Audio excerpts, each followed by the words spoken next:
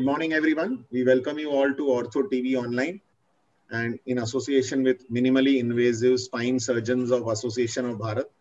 And to introduce today's topics and speaker, I hand over to our convener, Dr. Arvind Kulkarni. Thank you, Neeraj. So wish you all a very happy and prosperous and highly educative and safe new year. So this is the first webinar of 2021. And so we have an interesting topic and an interesting galaxy of faculty. While the COVID curve has surged up and has fallen down, the surge of osteoporosis, the incidence of osteoporosis and vertebral fractures, this particular graph keeps on surging higher and higher in the society as we see in our clinical practice. And this is one particular condition where minimal access has a great potential, extending all the way from no treatment, that is the least of the surgery, that is not doing, treating this conservatively, all the way till, till doing minimal access, multi-level fixation and some other modalities, interesting modalities in between. So it's an elaborate topic, and I would hand over the baton to Dr. Amritlal, who will open up today's session. To you, Amrit. Yeah, thank you, Dr. Arvind Kulkarni. Interesting to see that about your remark regarding COVID and the present scenario. Interestingly, in my practice, a lot of cases have surgeries during the COVID time and lockdown have been actually kyphoplasties, more than traumas and other So, kyphoplasty, vertebroplasties and osteoporotic vertebral fractures are a very pertinent topic and happens in the elderly. And in them, minimally invasive procedures are preferable over large incision, large dissection surgeries. And but at the same time, having said that, it's very controversial. There are a lot of unanswered questions. There's a lot of confusion, even in existing literature, regarding whether conservative treatment should be preferred over surgical management, whether cementing is the ideal technique or whether fixation is preferable, and what are the criteria for choosing between the different modalities of surgical management as well as conservative. So, and what is the medical management at the end of it, which is actually the main solution for prevention of osteoporosis. So in this particular module, in this session, we are trying to address all these aspects of management of osteoporotic fractures, vertebral fractures. And we have eminent speakers from across the country who are participating in this session. And we also have two journal articles to discuss, which will throw some light on to what is the existing scenario, what the literature says, and what are the controversies which we are facing with regarding management of osteoporotic vertebral fractures. So the first speaker would be Dr. Sumit Sinha. He's from Delhi. He's a spine surgeon, and most people in India know him very well. He doesn't need any great introduction. And over to you, Dr. Sumit. Thank you, Dr. Amrit, for that introduction. And so I will share my screen now.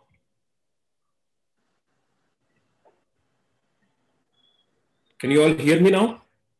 Yeah. Okay. So thanks at the outset for the MISSAB to give me an opportunity to be with you in this wonderful morning, winter morning. It's winters in Delhi, and Delhi winters are very well known. And thank you, Arvind, for that wonderful favor. So I'm very, very obliged and privileged to have myself among all of you, and hope this 10-minute talk will benefit the residents and the young practitioners for this very important minimally invasive technique for vertebral body augmentation. So I have very little time to explain a lot. So without wasting any further time, I was being told to tell the indications and the technique. So I will particularly stick to the indications and the technique. So coming straight away to the indications, I think there is a lecture on the medical management by the guest lecturer. So I would like to take in this slide the fractures which are less likely to improve with the standard medical management, and these are the ones which straight away which should have a low threshold for doing this procedure of kyphoplasty. So these are the fractures at the thoracolumbar junction, a burst fracture where there is a fracture in the posterior vertebral body wall. There is a wedge compression fracture with more than 30 degrees of sagittal angulation, or a vacuum shadow you see in the X-ray or the CT scans in the fractured body, which suggests an ischemic necrosis of the bone.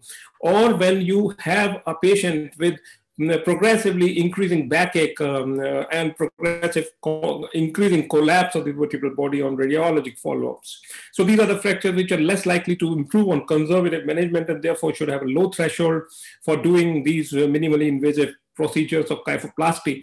So there are two techniques, either directly injecting cement into the vertebral body called as vertebroplasty, which some other speaker is already speaking. And the other one is kyphoplasty, where you create a space by a balloon and into that space you inject the cement. So these are the treatments, minimally invasive treatments for OCFs. And the goal of vertebroplasty is to confer the strength and stability, whereas the kyphoplasty is said to have to restore the vertebral body height also, in addition to increasing the strength, and hence thereby it improves the sagittal alignment. So these are the indications: patients who have failed the conservative therapy, patients who have the pain which is strictly localizable to the fracture level. And this is very, very important for the success of your kyphoplasty treatment.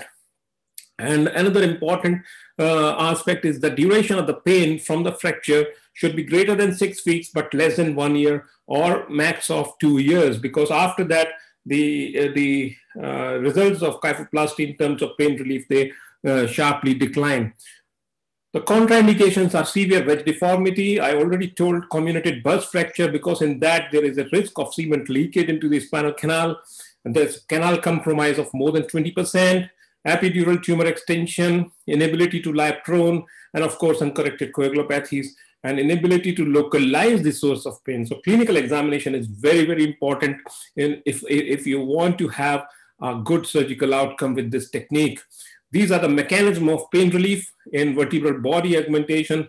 And now coming to the preoperative evaluation, I told you that complete neurological examination is the most important thing which you should have to consider while selecting your patients in your OPD clinic for this procedure. The pain should be strictly localizable to the collapsed vertebral level.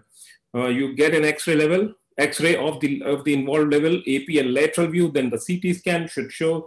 If it shows a posterior cortical disruption, probably it's not a nice candidate for doing a kyphoplasty. Bone scan, some people do. I don't preferably do it because it shows a hot spot and it localizes the symptomatic level. Nowadays, non-invasive MRI is a more better indicator of detecting the acuteness of fracture or differentiating the fracture from a malignant fracture. Now, this is the X-ray. You see the collapse of the vertebral body in the AP and the lateral view. Here in this case, the superior end plate is dipped, suggesting a collapse. And in this MRI, and it is particularly important to see in this MRI, especially the T2 weighted or STIR images, they show a hyper-intense signal on T2 weighted images, which suggest that the fracture is less than 4 months old. If you see a high intense signal on the T2 weighted images and a low intense signal on the T1 weighted images, this suggests that this fracture is probably less than 4 months old, and this helps in selecting the patients for the kyphoplasty treatment. Now, one important investigation which is intraoperatively done is vertebral body venography, and it suggests that if the contrast runoff from the vertebral body is rapid, then shunting into the IVC is likely. So you have to be very careful, but I don't do it on a regular basis. Especially I like to do it in high risk patients where which are very, very low in GC profile, where there is a high risk of medical complications and hemodynamic and instabilities. From T5 to L5 in vertebroplasty can be cannulated through the pedicles, and howsoever in kyphoplasty from T10 to L5. And this is done, and this is the paraphernalia which is required. There is a liquid monomer and there is a powder. So we mix both of these in a particular ratio, and 5 cc of liquid monomer is there for every 20 cc of powder. And how do we decide that this is ready for injection? This is the consistency which decides. It's a peculiar consistency which is said to be addressed by different names, like caulking material is stiff without sheen. It does not drip on its own, and this generally happens within 7 to 15 minutes. So there are various companies available, and I need not name them, but I mean, all of them are equally good while using this. So particularly coming to the technique, you have to visualize the pedicles, and this is the crux of this surgery. And to localize the pedicles, you have to do an AP view first of all. And as I have depicted in this illustration, the entry into the pedicle, as we all, it should be divided into 3 parts, and at the 3 o'clock position on the lateral side of the pedicle, the entry point is there, and then the direction of the needle should be directed towards the anterior-inferior corner of the vertebral body. So this is the desired trajectory, and you see that the accurate placement of the needle has to be done in the anterior third of the vertebral body. And because it is said that the anterior half sustains 80% of the load, and the main venous drainage of the vertebral body begins at the midpoint of the anterior-posterior dimension of the vertebral body. So this is the ideal location where you have to place your needle. So if the patient has a superior fracture, then the tool should be placed inferior to the midline. And if the fracture is through the inferior plate, then it should be placed just superior to the midline of the vertebral body. So this is what is generally done. And if the height of vertebral body is 1.5 centimeter or less, the needle should be aimed at the midpoint of the anterior cortex on the lateral view. However, kyphoplasty, it is said it is very difficult or probably impossible to do if the vertebral body height is less than 9 mm. So the device, the inflation pressure of the device, now this is the device which is shown in the upper figure and the lower figure, through which you inject the bone, the contrast. So this device has a pressure reading on this, on the top of mount, and this pressure reading is set to not to exceed more than 220 psi's, and this pressure reading has to be increased in 5 to 10 psi intervals, and then you have to wait for some time, look for the hemodynamic instabilities in the patient, ask the anesthetist if the patient is fine, and then you have to do this pressure increments in a gradual increment doses. You do not have to inflate it at once. So the inflation should stop when the desired reduction is achieved on the lateral and the AP X-ray, when the proximity of the inflatable device to the cortical walls as seen on the AP and the lateral and the oblique views has been achieved. When the pressure readings are maximum of 220, you're not allowed to inflate more than this. And when the maximum rated volumes from the inflation syringe, they are reached. This is 4 ml for the 15 millimeter length or 6 mm for the 20 millimeter length. So I already said inflate in small volume increments, alternating on both the sides. So this is how it looks like when it is the final product. Pain is elevated generally with 3 ml of this bone cement as effectively as the larger volumes. However, if the stability is also a desired goal with kyphoplasty, volumes that more adequately fill the body, they are necessary. Now, this is the sequential step of how the kyphoplasty. Next 3 minutes, I will be showing 2-minute video, and 1 minute this slide. This is very important to make you understand about the technique of this kyphoplasty procedure. Now, this is the preoperative X-ray of this patient showing a collapsed superior end plate. and we get a CT done, confirm the findings, and therefore this is the patient who is localizing his pain on the level of the collapsed vertebral body. This patient is suitable for the kyphoplasty technique. Patient lies prone, and mostly it is done under mild sedation. However, if the patient is not cooperative or low general condition, also you may choose not a low general condition, then you can choose to do it under the general anesthesia. It is a 15 minutes job, and can discharge the patient the very same day or maybe the next day at the most. So the first thing which you do is to insert a Jamshidi needle, and you find the pedicle, locate the pedicle. This is the pedicle entry point. You see in the adjacent X-ray on the slide, and you see both in the AP and the lateral view. So this is very important. You have to confirm your needle position both on the AP and the lateral views at the same time. So once a Jamshidi is inserted, then you take out the steroid of the Jamshidi, and through the cannula, you insert the K wire, as you see in this figure.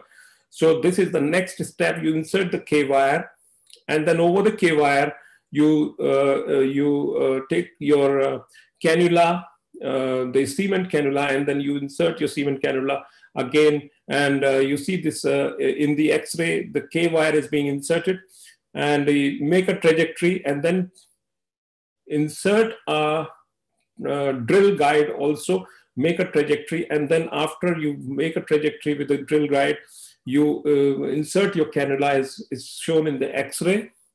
Now this cannula, through this cannula, you insert your balloon. If you can see in this picture, you insert the balloon on both the sides simultaneously, one by one, through this cannula. And the placement of the balloon wire. Now you see this in the lateral X-ray, there are two dots on the balloon wire. So these two dots should lie on the maximum reduction in the vertebral body height. Now because the balloon will expand in between these two dots only. So wherever you want a maximum expansion of the vertebral body, you place these dots directly beneath that. So this is a very important point if you want to have a correct inflation of the vertebral body. And also that the posterior dot should not be very close to the posterior cortical surface, because in that case, when you inject the bone cement, there are chances that the cement might spill over into the spinal canal. And this is the final product. So now lastly, the small short video of 2 minutes. So this is the vertebral body, which is collapsed and which is being...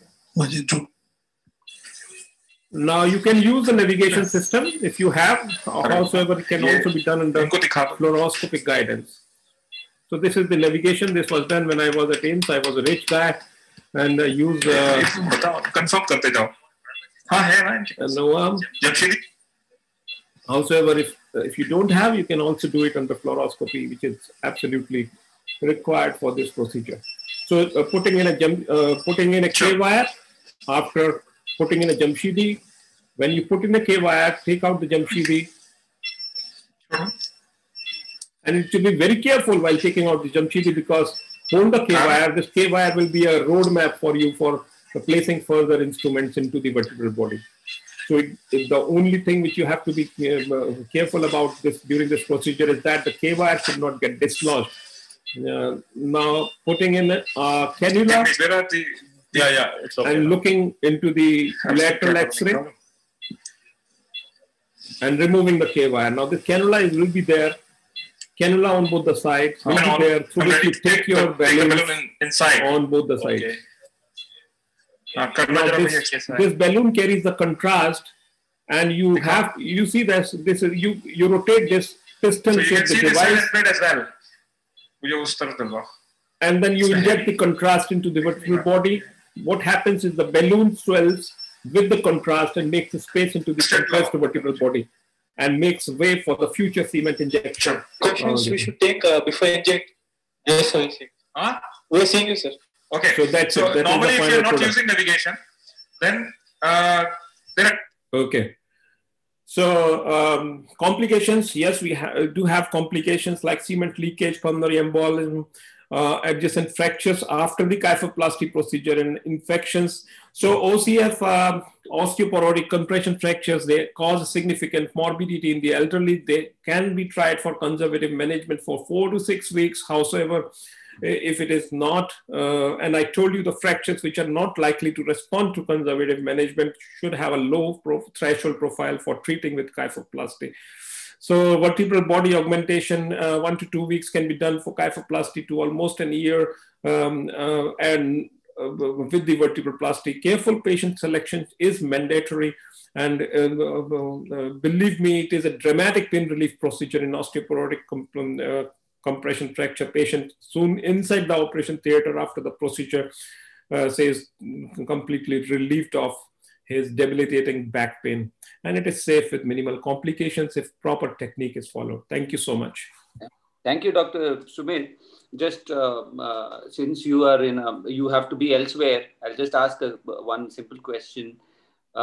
When you decide on which are the ones which you would not do a kyphoplasty for, which are the cases that you would not do, fractures which you wouldn't do kyphoplasty for? You're asking me about the indications for not doing a kyphoplasty. Yes. In your experience, it's not frank dislocations or anything, but those subtle signs where you would not do a kyphoplasty and probably do some fixation along with it. See, the most important thing is I check the height of the vertebral body. If the height of the vertebral body is less than 0.9 centimeter, like 9 mm, I do not do kyphoplasty because it is very difficult to take in your needle and the whole of the device and expand the balloon into this paper thin bone. Secondly, the most important thing is that I check the posterior cortical wall because if it is fractured, then there are chances that you might have a spillover into the spinal canal with disastrous consequences. So these are the two important points which I refrain from doing a kyphoplasty procedure.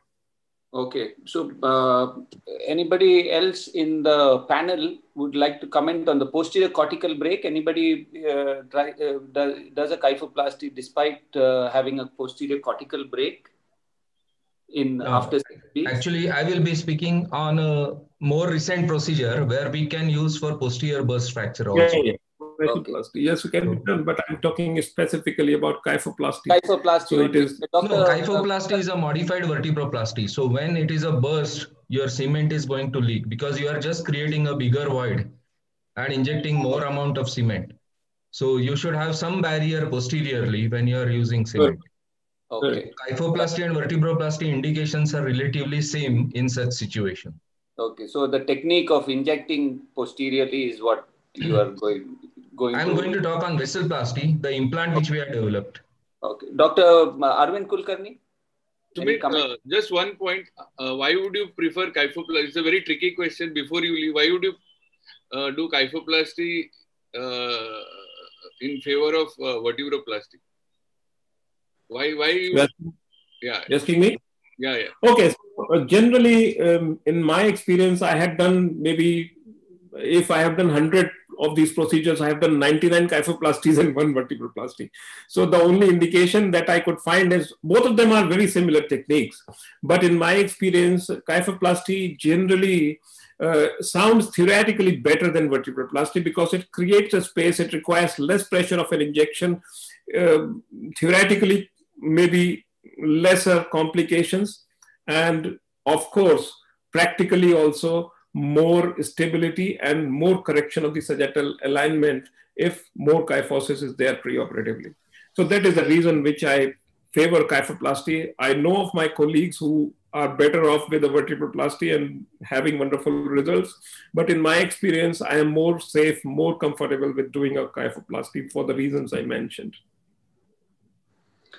Yeah, thank you. Dr. Ranjit. Hello. Yeah, Amrit, tell me. Yeah, Ranjit, Dr. Sumit brought in a very interesting point that there has to be point tenderness at the level of the fracture. But many a times I have found that the fracture will be at D12 and the pain will be lower down because of muscle spasm. And I still do a kyphoplasty and they get very good relief. What are your thoughts on that clinical aspect of it? Yeah, so for me, one of the most important thing is to know exactly. Can't hear you. Osteoporotic fracture. Okay. So like what you said, it's a very tricky situation many times that you don't have the pain at the right side. But I rely more at that point of time when I decide to go in for an intervention. I rely more on radiology at that point of time to decide my site of action, like mobility on the X-ray, cleft sign on the MRI, on the X-ray and MRI, and along with the tenderness. Okay. Thank you very much. Thank you, Dr. Sumit Sinha. Thank you, bro. Wonderful presentation. And yeah, we'll proceed to the next part of the. What about the cost? I'm sorry to leave. I mean, I have to join at some other place if everyone is allows me. So can I leave? Yeah, I'm sorry. Sure. So Amrit, if you can tell me, I can come back if required from that meeting if I'm required here for the question answer. Yeah, please rejoin later. Yeah, thank you. Please do join around the end by around 10:15. That would be great. Yeah. Correct. Thank you. Thank you. Bye-bye. See you. Yeah. So the next we go into the journal club section of the presentation of this today's session. I call upon Dr. Shouvik Sinha, who's practicing in Trivandrum. He's a aspiring budding spine surgeon, and I would like him to share his screen and make his presentation. So the module of the journal club is that he would speak in detail about a particular article, and then at the end of it we would take his inputs as well as analyze the journal. Thank you. Over to you, Shouvik Sinha. Thank you, sir.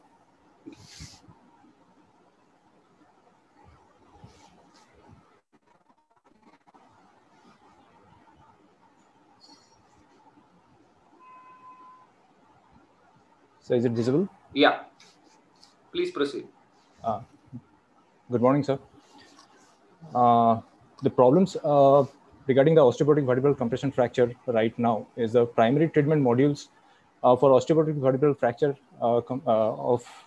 is a conservative, which is medical management. However, in some patients, conservative treatment may lead to non-union or pseudoarthrosis of OVCF and result in delayed neurological deficit that require surgical intervention.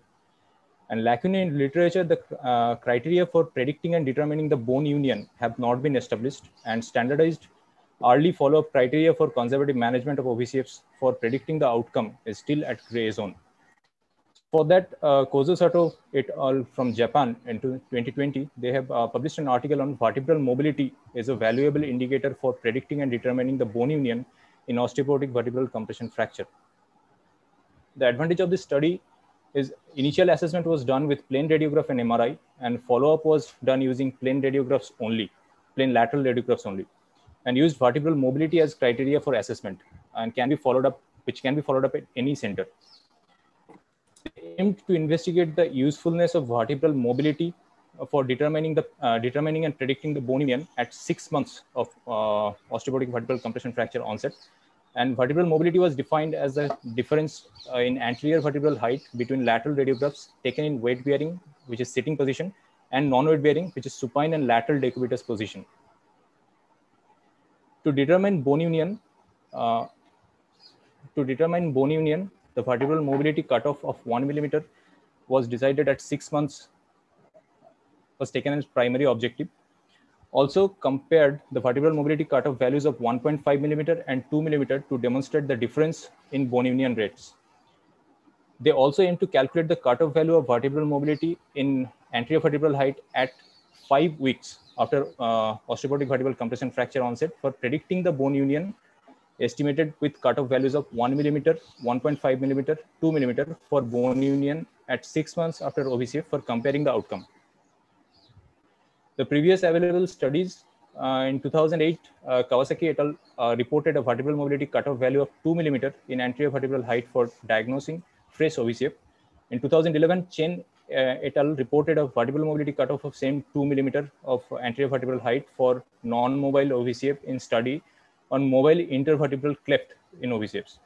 In 2014, Nimi et al. Reported the same cutoff value for diagnosing the acute OVCF as Kawasaki et al. And in 2019, Kitaguchi et al. Reported that the bony union could be defined as the absence of vertebral cleft or abnormal motion.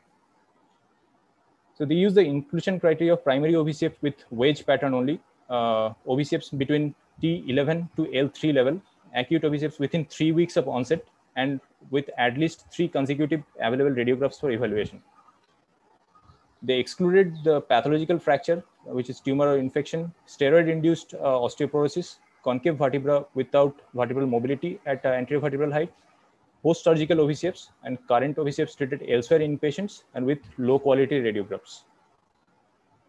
For that, 53 eligible patients with 54 OVCFs were enrolled for this study. Male were 12 and female were 41. Mean age was 82 with a wide range of variation from 55 to 97 years. And the number of different levels, thoracolumbar junction was the most common. They used the management protocol of the bed rest until the severity of the back pain subsided significantly to enable them to sit, while those with middle column injuries were in bed rest for 3 weeks irrespective of the pain status.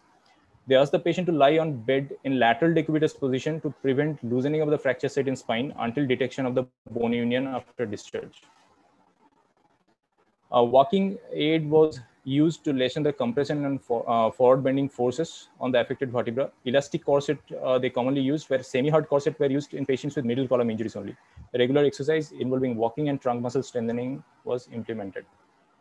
The radiographic assessment, the plain radiographs were taken in sitting, lateral decubitus and supine, where the tube to film distance was standard 120 centimeter and obtained with the same machine with same resolution. The measurement, the dimensions of vertebral body, anterior vertebral height and posterior vertebral height in millimeter was taken. Vertebral mobility, which was defined as change in anterior vertebral height between sitting and lateral decubitus radiograph, or between sitting and supine radiographs. And local kyphosis angle was also taken into account, which is defined as curve angle between the cranial end plate of the vertebra, cranial to the affected vertebra, and the caudal end plate vertebra, caudal to the affected vertebra. The precision errors were calculated for anterior vertebral height and posterior vertebral height on radiographs of 5 randomly selected fractured and intact vertebra, and expressed as percentage coefficients of variation. The respective coefficients of variation for affected and intact vertebra were 2% plus minus 1% and 1.1% for anterior vertebral height, whereas 1.5% and 0.9% for posterior vertebral height. The reliability of the measurements were also assessed with the anterior vertebral height and posterior vertebral height of the affected vertebra. Posterior vertebral height of cranial and caudal vertebra to that fractured vertebra, and local kyphosis angle was independently measured by 2 authors. And the intra-observer reliability was significant, and inter-observer reliability was also significant. They defined the bone union and semi-union as the bone union, the vertebra with vertebral mobility less than 1 millimeter between sitting and lateral supine position, and no intervertebral cleft on supine radiograph. Whereas they defined semi-union of the vertebra with where the vertebral mobility is less than 1 millimeter between sitting and lateral decubitus position, and no vertebral cleft on a lateral decubitus radiograph. The radiographic follow-up, the initial evaluation principally based on sitting and supine radiograph to demonstrate the maximum vertebral mobility, whereas the subsequent radiographs every 3 weeks during hospitalization and every 6 weeks at outpatient clinic in sitting and lateral decubitus only. After detection of the semi-union or similarly stable OVCFs on sitting and lateral decubitus radiograph, the patients were assessed with sitting and supine radiographs to ascertain the OVCF union.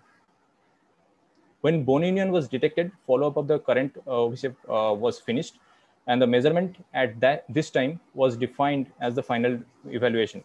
And when a semi-union was not followed up, the semi-union was treated like a bone union, and the measurement of that time was defined as the final evaluation. The number of OVCFs available for predicting bone union at 6 months by receiver operating characteristic curve analysis in sitting and decubitus radiograph were 26 OVCFs in the initial evaluation and 44 OVCFs in 5 weeks after OVCF. As a result, the vertebral deformity, the extent of vertebral deformity of initial evaluation present with the anterior vertebral height and local kyphosis angle differed significantly among sitting decubitus and supine position, as is depicted here in the chart. So in sitting position, the height was 17.7 millimeter, whereas in lateral decubitus, it's opened up to 19.2, and supine position 23.4. And in union, after union, the sitting position anterior vertebral height was 17.3, whereas supine is 17.7 for the same patients. The time course of bone healing, about 2/3 of OVCFs were united or semi-united within 6 months after OVCF onset, and remaining OVCFs were united thereafter in this study. Treatment outcome, the cumulative rate of bone union and semi-union were 72.4% and 25.5%.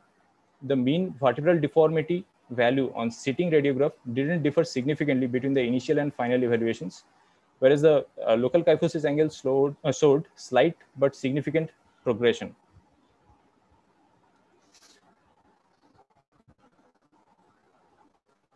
The number of bone unions and semi-unions according to the 3 kinds of vertebral mobility of anterior vertebral height. The difference between the respective union rates became smaller over time for vertebral mobility cutoff values of 1 millimeter, 1.5 millimeter, and 2 millimeter of anterior vertebral height. And in this study, they showed 90% of the bone union arose from a semi-union situations. So in this, different cutoff values used for defining the union and semi-union. In 3 months value, the 1 millimeter cutoff value. Yes. Please try and wind it up in 1 minute. Thanks.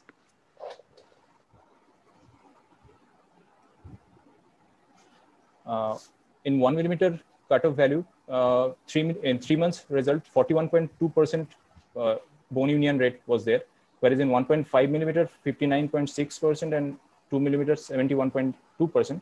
And in final result, there was no much difference in 3 cutoff values.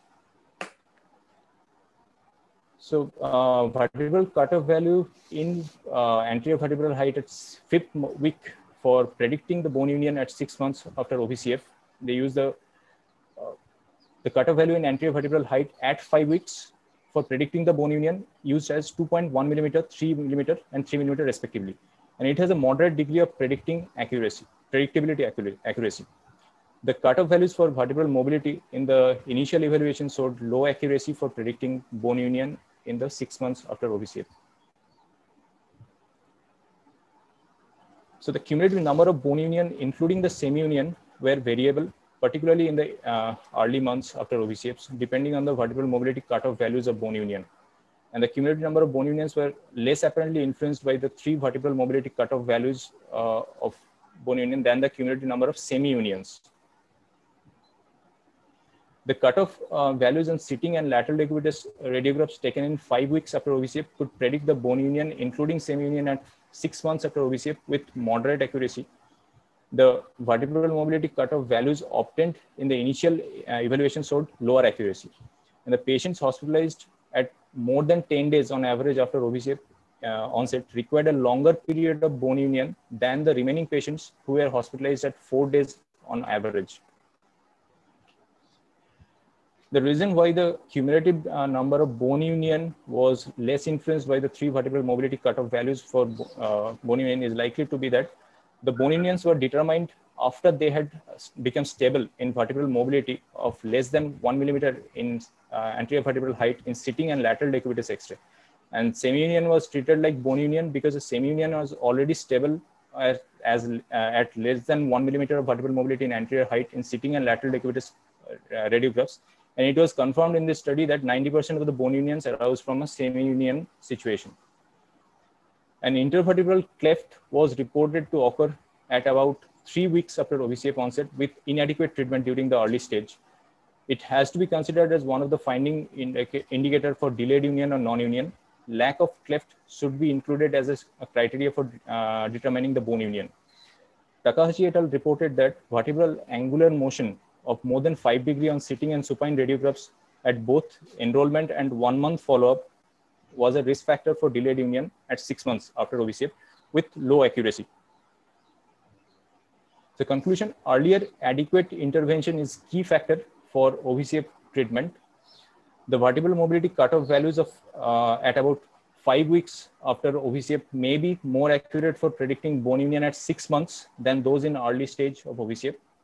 Patients with vertebral mobility of less than 2.1 millimeter at 5 weeks had 70.5% bone union rate at 6 months using 1 millimeter cutoff value, and standardization of bone union definition is required for further studies.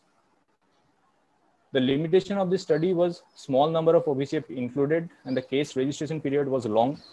The follow-up radiograph sitting and lateral decubitus was taken, avoiding the supine. Therefore, it is likely that vertebral mobility was determined and the bone union rate was overestimated in sitting and lateral decubitus radiographs. No control group for patients who lay in supine during the treatment, and therefore the potential advantage of lying in lateral decubitus for bone union and or prevention of the vertebral deformity remains unclear. The drawbacks of this study, the medical management was not mentioned properly in this study. A radiographic scaling error may come in different machine setup. The single level versus multi-level involvement was not mentioned, and outcome associated with the bone mineral density values were not mentioned. Thank you, sir. Yeah. Thank you, Dr. Shouvik. Interesting study when it comes to understanding the union. Why did you feel that this was why did you choose this study for discussion? What was how would it have an impact on the concepts surrounding vertebral fracture management? Sir, main thing is that this study has used only basic investigations, that is lateral radiograph for follow-up, which can be done anywhere, even if there is no spine setup. For general practitioners also, they can follow up the cases, general orthopedic surgeons. Okay. Right. So most of the time we compare unions of any fracture, whether it's long bone or vertebral fractures or flat bones. We associate it with functional recovery or functional abilities also. In this study, did they have anything of that kind? They have not mentioned.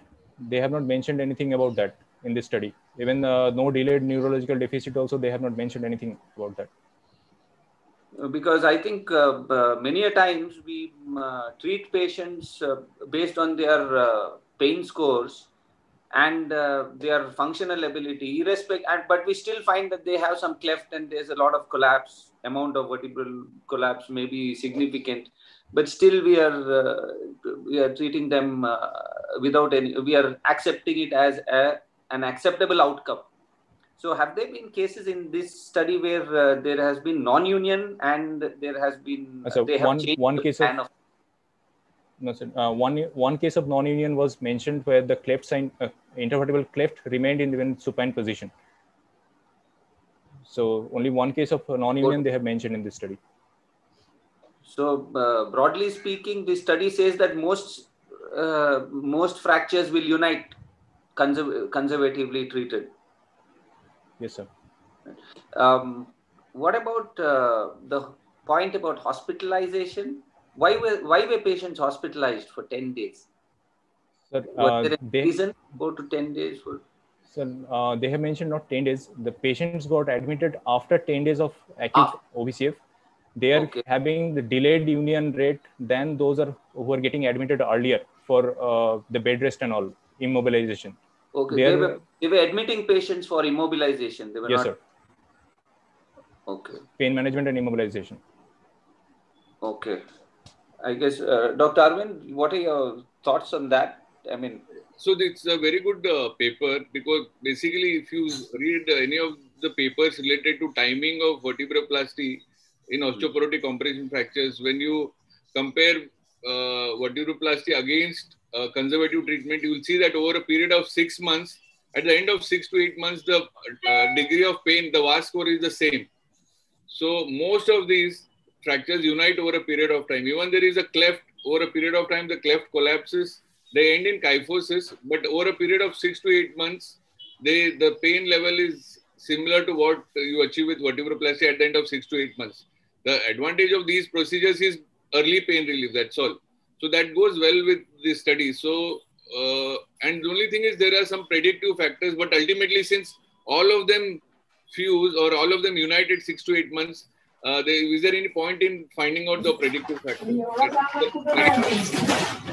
Right. That's true. That's interesting. I would like to know Dr. Arvind's thoughts on this matter. Dr. Arvind Bhave, do you prefer to get them up and moving early, or are you okay with waiting for 6 months? No. Or, yeah. Two, three things what we have observed is particularly obese patients with multiple medical comorbidities. They are candidates to develop DVT if you keep them in bed for a long time. That is one. So these are the cases where we would go ahead with vertebral stabilization, augmentation, and mobilize them as early, because healing is going to be the similar. We are just adding. Number two is we are preventing the kyphosis. By putting or giving some anterior support, we are preventing the kyphosis which occurs late. So these are the two important things where our additional indications for intervention will depend. For the fractures which are stable, not collapsing in follow-up X-rays, I would just go conservatively with good anti-osteoporotic treatment. For them, I am not advising any type of surgical intervention. Dr. Manish Kothari, do you feel that, do you do this sitting supine lateral decubitus X-rays? Do you find that useful, or do you do regular flexion extension dynamic views? Dr. Manish. Hello. Yeah. I routinely do sitting and standing X-rays, especially when the pain is not getting better or persisting beyond 3 weeks, 4 weeks. So my usual protocol is first around 10 days, 2 weeks of limited bed rest, not complete, but allowed with some privileges, and then gradually allow mobilization. So if the pain is not following the usual or a better trajectory, the pain scores, then I start looking at these things. And if it is collapsing significantly, then I would probably counsel and prime the patient for an early intervention. But if the fracture is otherwise stable, then you are probably in for a longer conservative treatment rather than early intervention. That way. So yeah, what about? Yeah, I have one question. Yes. What about use of teriparatide for all these patients? I mean, do you recommend to start teriparatide when the patients are diagnosed, or would you wait for 6 to 8 weeks to see if they heal by themselves, or if the healing is delayed, then start teriparatide? Yeah, definitely, teriparatide would be based also not only on established vertebral fractures, but also on doing a bone density. And on finding a bone density of less than -2.5 with the osteoporotic compression fracture, I would start the teriparatide as early as possible. But doesn't, like, if a patient has osteoporotic fracture, doesn't it mean that he has the BMD is less than -2.5? I mean, a trivial trauma causing a fracture itself is an true, but whatever it is, an osteoporotic, when we think it's a trivial trauma and osteoporotic fracture also, we should go through the whole evaluation sequence. We have to look at the PTH values, we have to do an MRI, make sure that it's not anything else, and check calcium levels, check the creatinine, liver functions. There are so many other secondary causes of osteoporosis also. So we shouldn't be going in directly into a medical management without having an idea of what our patient is like. I mean, his protoplasm and his comorbidities. And then we should be going into any definitive medical management. So, and part of that evaluation is also a bone density testing. So we have to put them through a basic evaluation before we start them just based on an X-ray. What do you say, Dr. Ranjit? What do you think of that? That's actually, Arvind, Amrit. Yeah. Today, my indication for all these interventions have come down drastically. Drastically means I've come down 99%. I don't have to do anything thanks to the wonderful drugs available. So whenever I have a indication for an intervention, it's purely because of mechanical reasons. And those are the ones I end up doing, not just a vertebroplasty or a kyphoplasty. I end up instrumenting them, doing all that what is required. So the stand-alone vertebroplasty or kyphoplasty is almost nil for me today because they all heal with proper medical therapy. Okay. Would you start the medical therapy based on X-ray, or would it be after a BMD and an MRI? And so for me, any patient who comes with a significant vertebral fracture is already a severe osteoporosis. I don't wait for them to give them zoledronic acid, etc., for which the onset of action starts after 1 year. So the fastest drug known to cause pain relief is teriparatide, wherein I expect the micro instability to settle by 3 to 6 weeks. Okay. So those patients are vertebral fracture indications is I start them with teriparatide. When you pick up a osteoporosis for non-other reasons, like you do a DEXA for a back pain, you pick up something patient has time, where I go ahead and use zoledronic acid. But still the drug of choice is teriparatide. Okay. Manoj sir is there. Definitely he'll be having much more information to yes.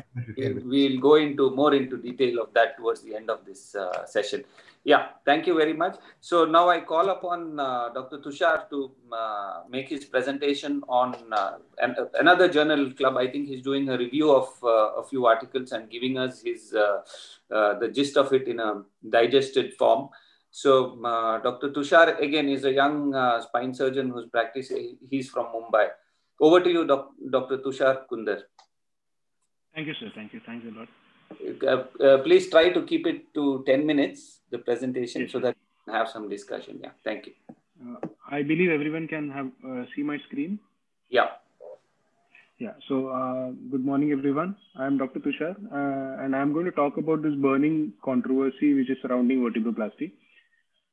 It all started in 2009 when Buchbinder et al. And Kalmus et al. They published in tandem in the New England Journal of Medicine and came down heavily on vertebroplasty. So now let's dive deep and have a look at what they had to say in these articles. The Buchbinder trial of 2009, it showed 78 participants were randomly divided into vertebroplasty group and the control group. They all had suffered painful osteoporotic fractures, duration of less than 12 months. It was a double-blinded, high-quality study. And the primary outcome measured was pain from 1 to 10. They found no beneficial effect of vertebroplasty over the placebo sham procedure at 1 week, 1 month, 3 months, or 6 months post-procedure.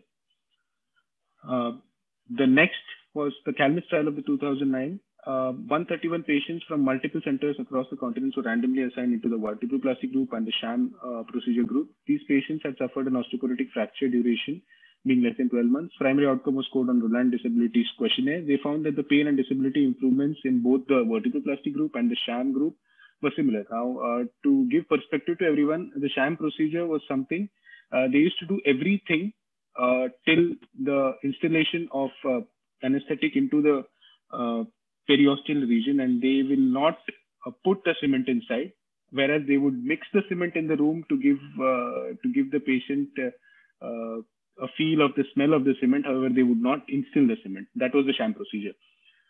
So what were the strengths of both the trials? They were high quality studies, robust outcome measures were there, and robust statistical methods were used. The Kalmus trial was a multi-center study with several countries involved.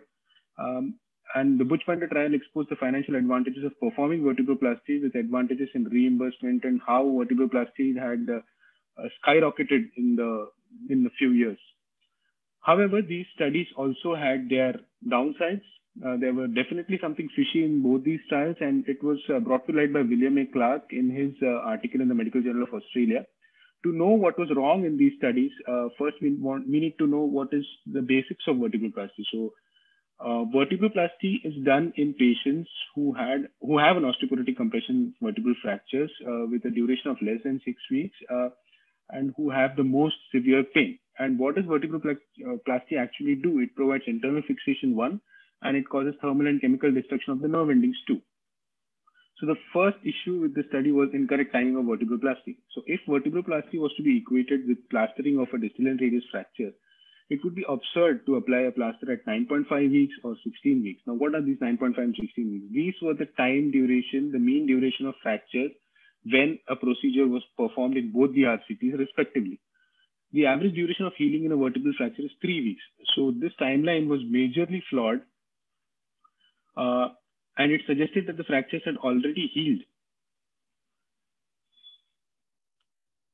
The next was inappropriate patient selection. The patient group with acute fractures of less than 6 weeks were only 32% of the total in the Buchbinder trial, and Calves et al. Had not even disclosed this number. However, this number was definitely low as they excluded patients with fractures of less than 4 weeks. The interventional radiologist was excluded from the trial, which would have had compromised the clinical aspect of patient selection. Neither an MRI nor a bone scan was required in the Calves trial. Patient recruitment problems. Calves trial aimed to enroll 250 patients, but concluded this study with only 131 patients in 4 years. Buchbinder trial aimed at 200 patients, but recruited only 78 in 4.4 years. Almost 70% of them refused. So this may have caused selection bias. Close to 70% of patients came from a single center, making the Buchbinder trial actually more of a single center, single radiologist study. And in the Calves trial, almost 30 patients from the control group crossed over to the vertebroplasty group due to persistent symptoms. In contrast, only 8 patients who crossed over from the vertebroplasty group for their symptoms. The patient outcomes. Both RCTs showed very poor efficacy. Only pain reductions was 2.3 in Buchbinder and 3 in Calves on the VAS scale. However, actually, the systematic reviews and the meta-analysis show evidence that the short-term mean reduction in pain can be up to 5.7 on the VAS scale. There were deficiencies in the vertebroplasty technique in these trials. Buchbinder used a 13-gauge needle and 1 ml syringe to inject cement. Average cement injected was 2.8 ml, but actually Clark et al. In their study used 11-gauge needle and needed up to 10 ml of cement in lumbar fractures. Then came the studies from the team batting for vertebroplasty. The first study was from the Klazen et al. In 2010. That was the Vertos 2 trial. It was an open-label prospective randomized trial from radiology departments of 6 hospitals in Netherlands and Belgium. Patients 50 years and older with fracture of less than 6 weeks and VAS of 5 or more were used. Primary outcome was VAS. They showed that vertebroplasty significantly fared better. Then came the Vapor trial. It was a multi-center randomized double-blinded placebo control. It was by Clark et al. Patients with 1 or 2 fractures of less than 6 weeks duration, pain scale, pain 7 on 10 were recruited. 61 were vertebroplasty, 59 were placebo group. Primary outcome measures were pain at 3 days, 2 weeks, 1 month, 3 months, 6 months. And there was mean reduction in pain in vertebroplasty group was significantly greater than the control group. Now what was different in this study? The blinding process in this study was highly efficient. Patients who were above 60 and had pain of more than 7 only were included. This was significant as this is the very patient group which required vertebroplasty. The placebo procedure included only local anesthesia to the subcutaneous tissue, not the periosteal region. The study was limited. However, in fact, that even though being a multi-center, it was mainly a single institute study. Other limitation was the statistical methods were not as good as the Buchbinder or the Calves trials. There was one more study where vertebroplasty was done versus conservative treatment. It was compared. Even this showed that vertebroplasty had much greater pain relief and showed fewer complications when compared to conservative treatment. Then, to land a final blow to the people batting for vertebroplasty, Buchbinder came out with the mother of all studies, that is the Cochrane vertebroplasty review.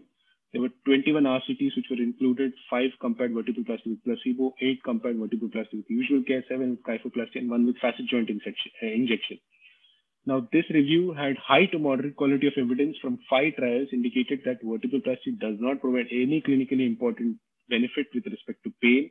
The review does not support the role of vertebroplasty for treating acute or subacute osteoporotic vertebral fractures. And the duration of pain was, if it is less than 6 weeks, more than 6 weeks, has no clinically demonstrable benefit. Now, this was huge. However, such a huge study had its limitations, and Clark et al.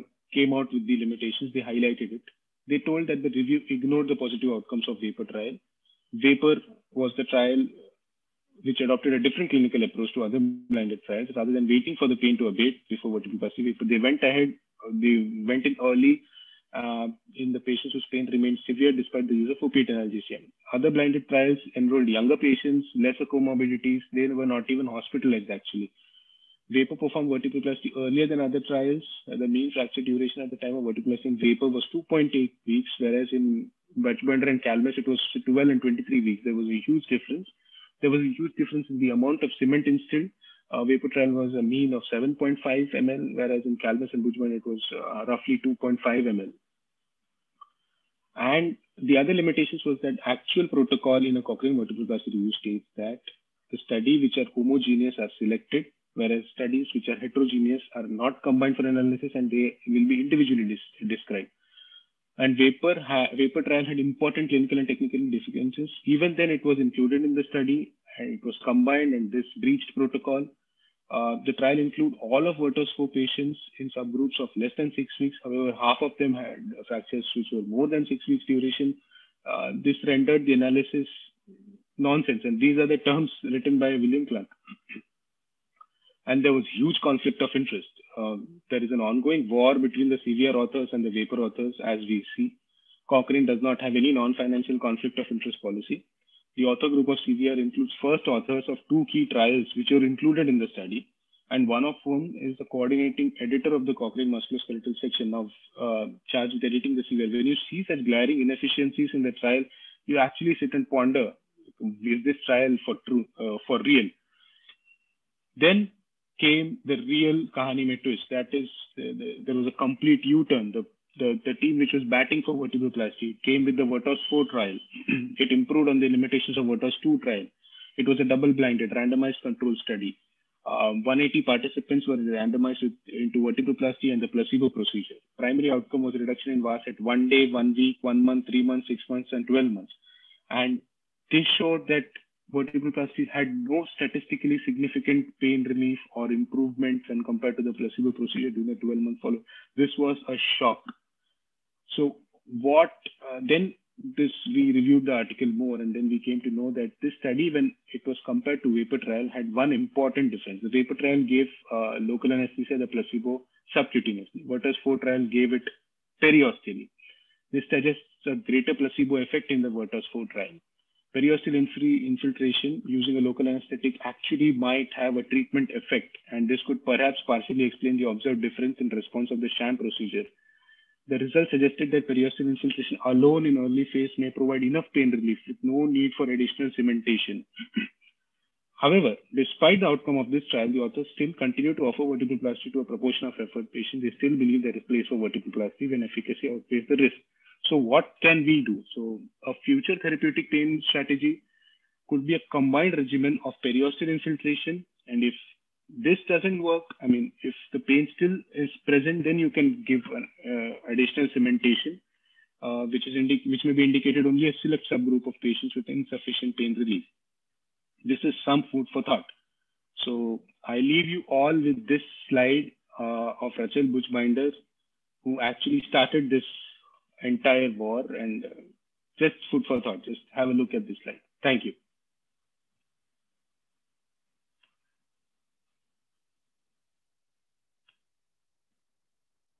Thank you, sir.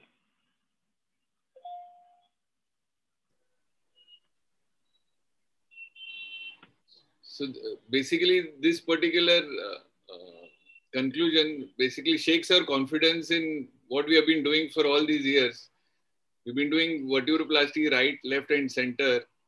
So if you go through this, if you went carefully through this presentation, it really teases you your decision making with regards to vertebroplasty in osteoporotic compression fractures. Whether what you did and what you're doing in terms of augmenting it, is it state of art? Is it right?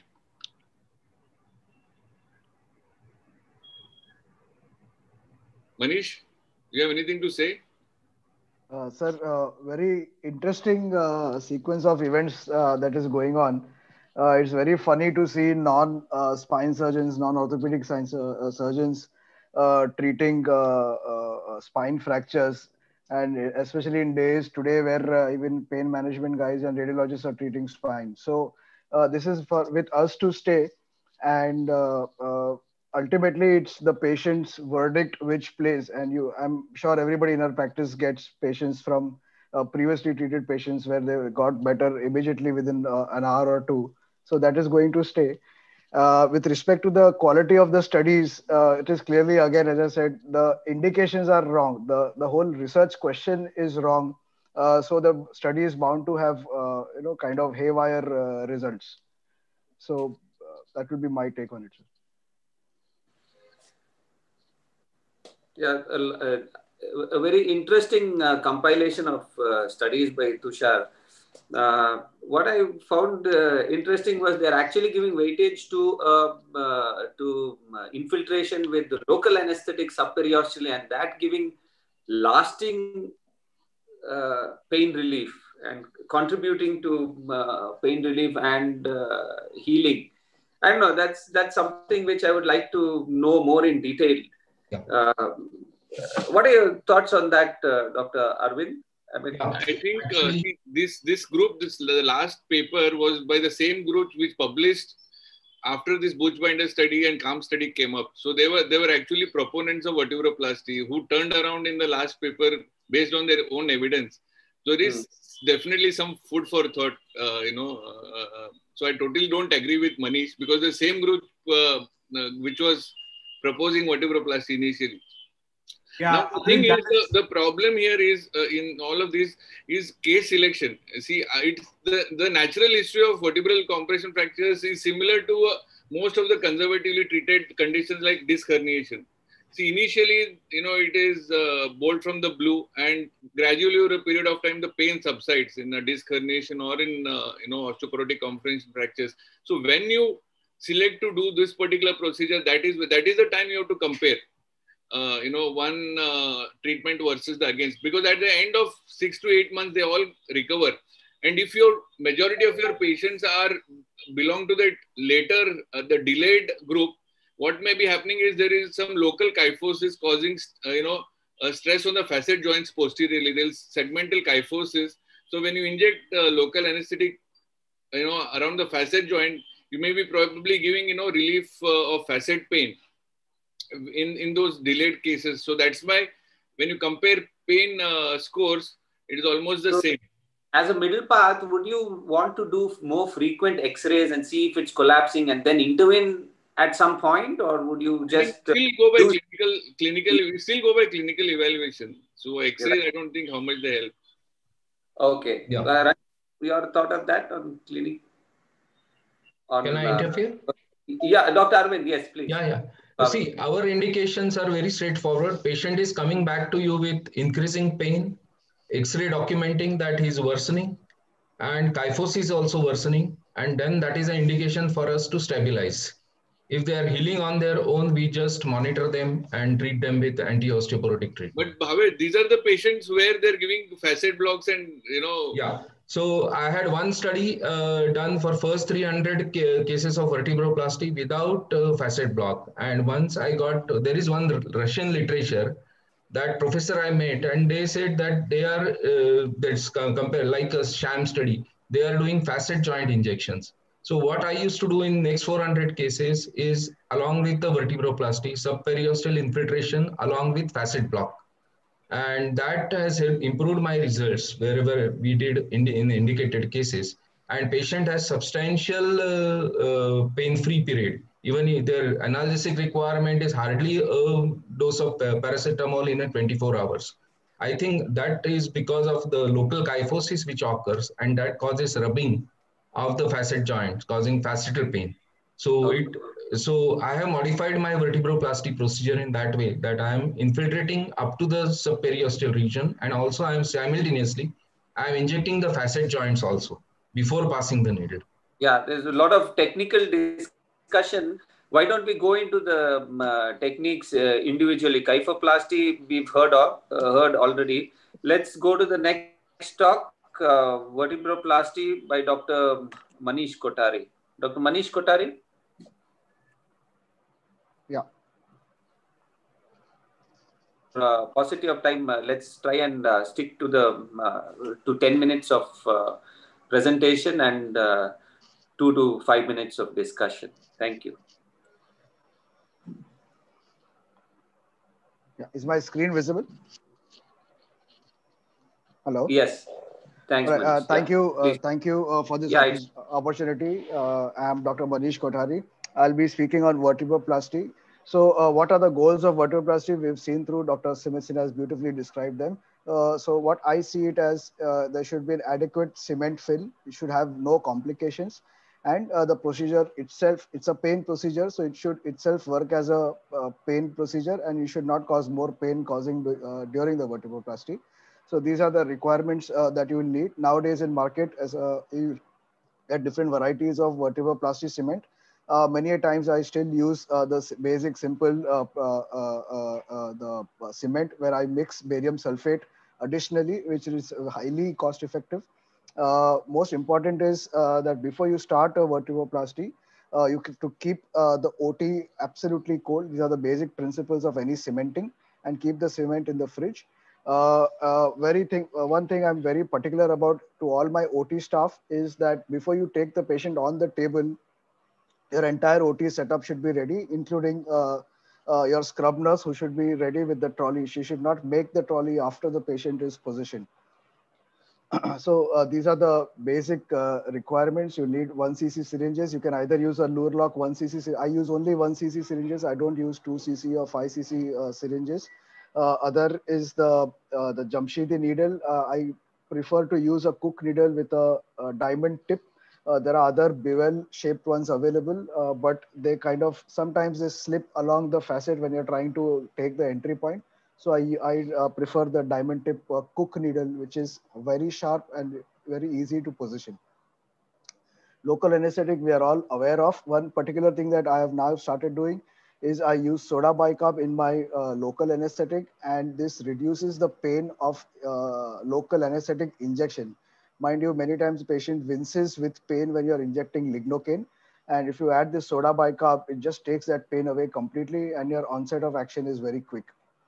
Of course, protect yourself and protect your staff. Now you connect the basic monitors to the patient. I try to finish my vertebroplasty purely under local anesthesia. Probably 2 out of 3 times I get away with only local anesthesia, not even sedation. 1 in 3, and the rest of the times probably I'll use sedation as well. You make the patient comfortable, and use pillows. I don't use bolsters. I use pillows for comfort. Next, you want to square the vertebra. This is before you start the procedure. So you want to make sure that your end plates are seen.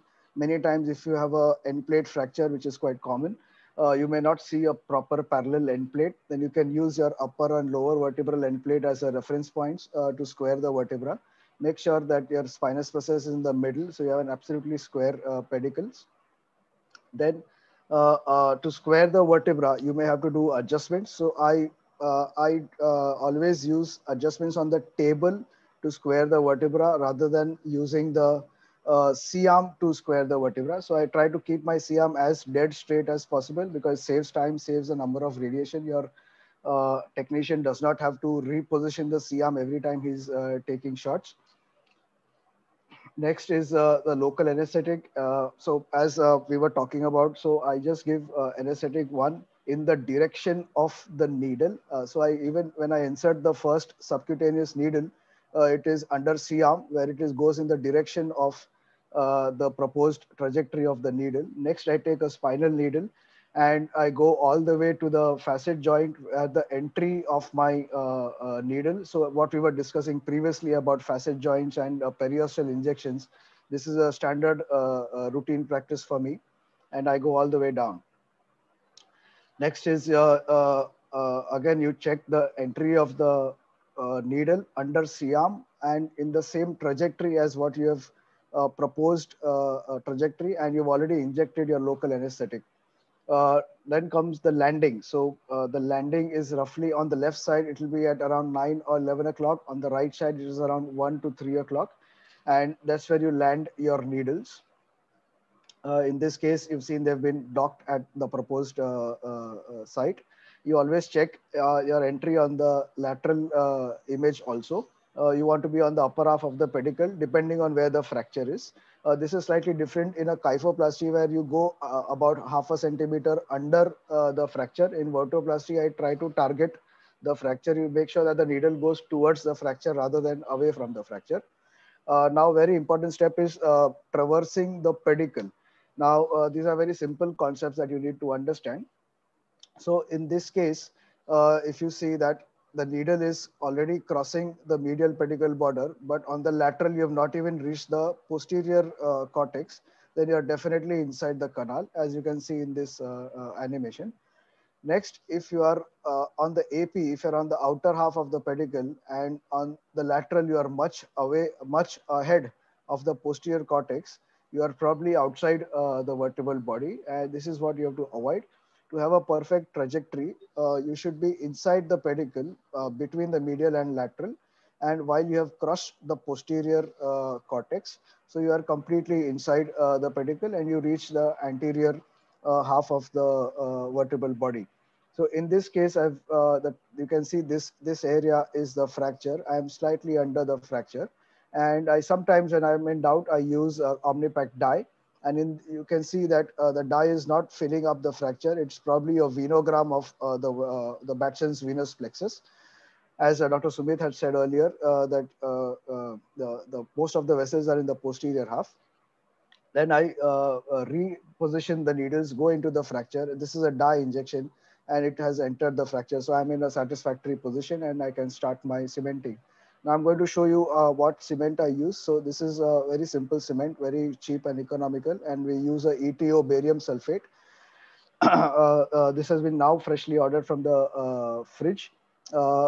This is a small video of the cement mixing. We are all well versed with cement mixing. So you mix the powder and the barium sulfate. You degranulate the barium sulfate because they can get clumpy. You don't want to make sure it is properly powdered. You take a part of about half teaspoon of cement, the polymer out, and you take the equal amount of barium sulfate and you mix it in the powder. And then you mix your monomer, you start mixing, and you don't beat it too hard. You just go very gentle mixing of the cement. And you fill it in a 20 cc syringe. I use a 1 cc syringe in front of it so there's no spill. And you fill around 7 to 8 depending on the number of levels you are doing. And your white spill. Now next comes the consistency. This is one thing that you all have to be very clear about. It's a toothpaste consistency. As a toothpaste comes out of, say a Colgate toothpaste comes out of the tube, this is how the cement should be. I'll play it again.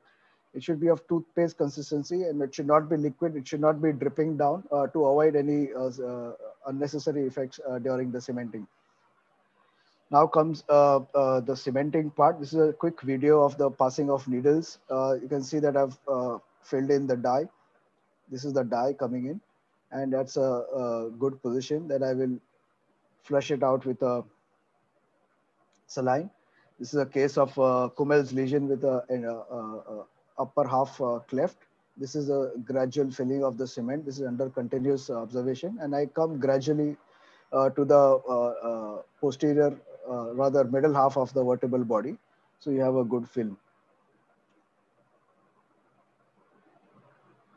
Once the cementing is done, you wait for the cement to set outside, and then you remove the needle gradually in a rotatory movement. If you have many times, as you can get away with a totally under a local anesthesia, you can get the patient to mobilize in the OT itself. So talk about early mobilization. Well, that's it. And talking about, there's a very common controversy is kyphoplasty versus vertebroplasty. So most of the meta-analysis and you can see of the papers, there is not much difference in clinical results between kyphoplasty and vertebroplasty.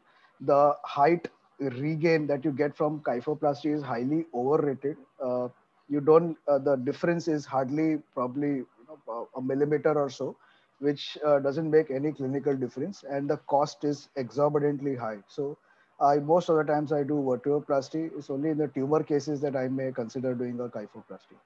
Thank you.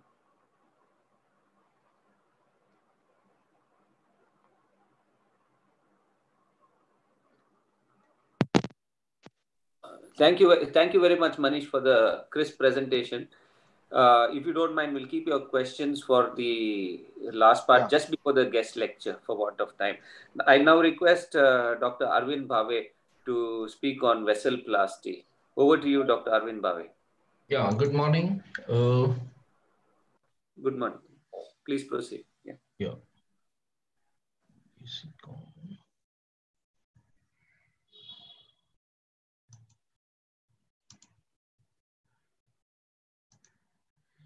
Yeah, actually, most of my part has been done by.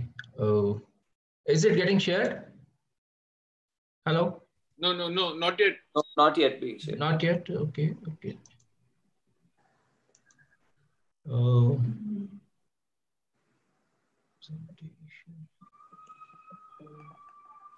Actually, we had kept it ready before.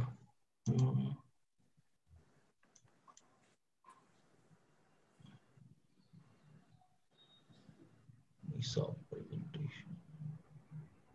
Amrit, maybe you can take questions till Dr. Arvind Bhave sets up. Yeah, I guess so. So, Dr. Manish, I mean, there may be some patients who you feel are not amicable for local anesthesia. So, would you have you tried spinal epidural anesthesia as a? Can you see now? Yeah, this screen. Yeah, we can see the screen. Yes. Yeah. Okay.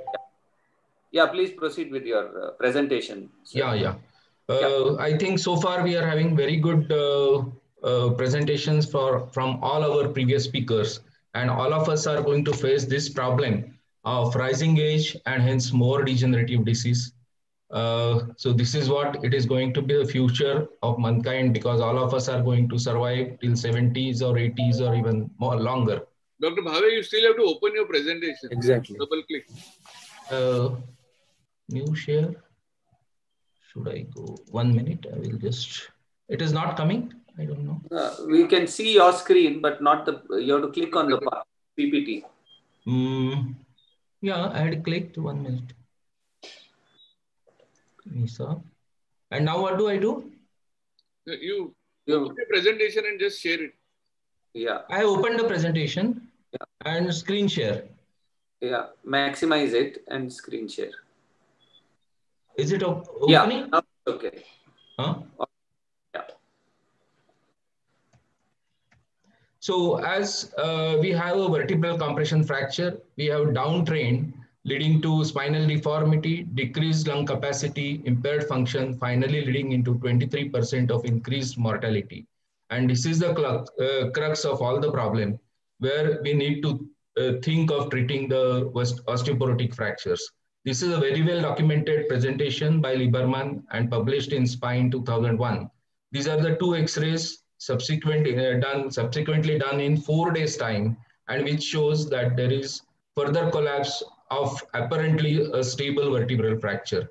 And hence there is a thinking that we should try and stabilize this particular vertebral injuries so that deformity is less and disability and finally the reduction of the mortality.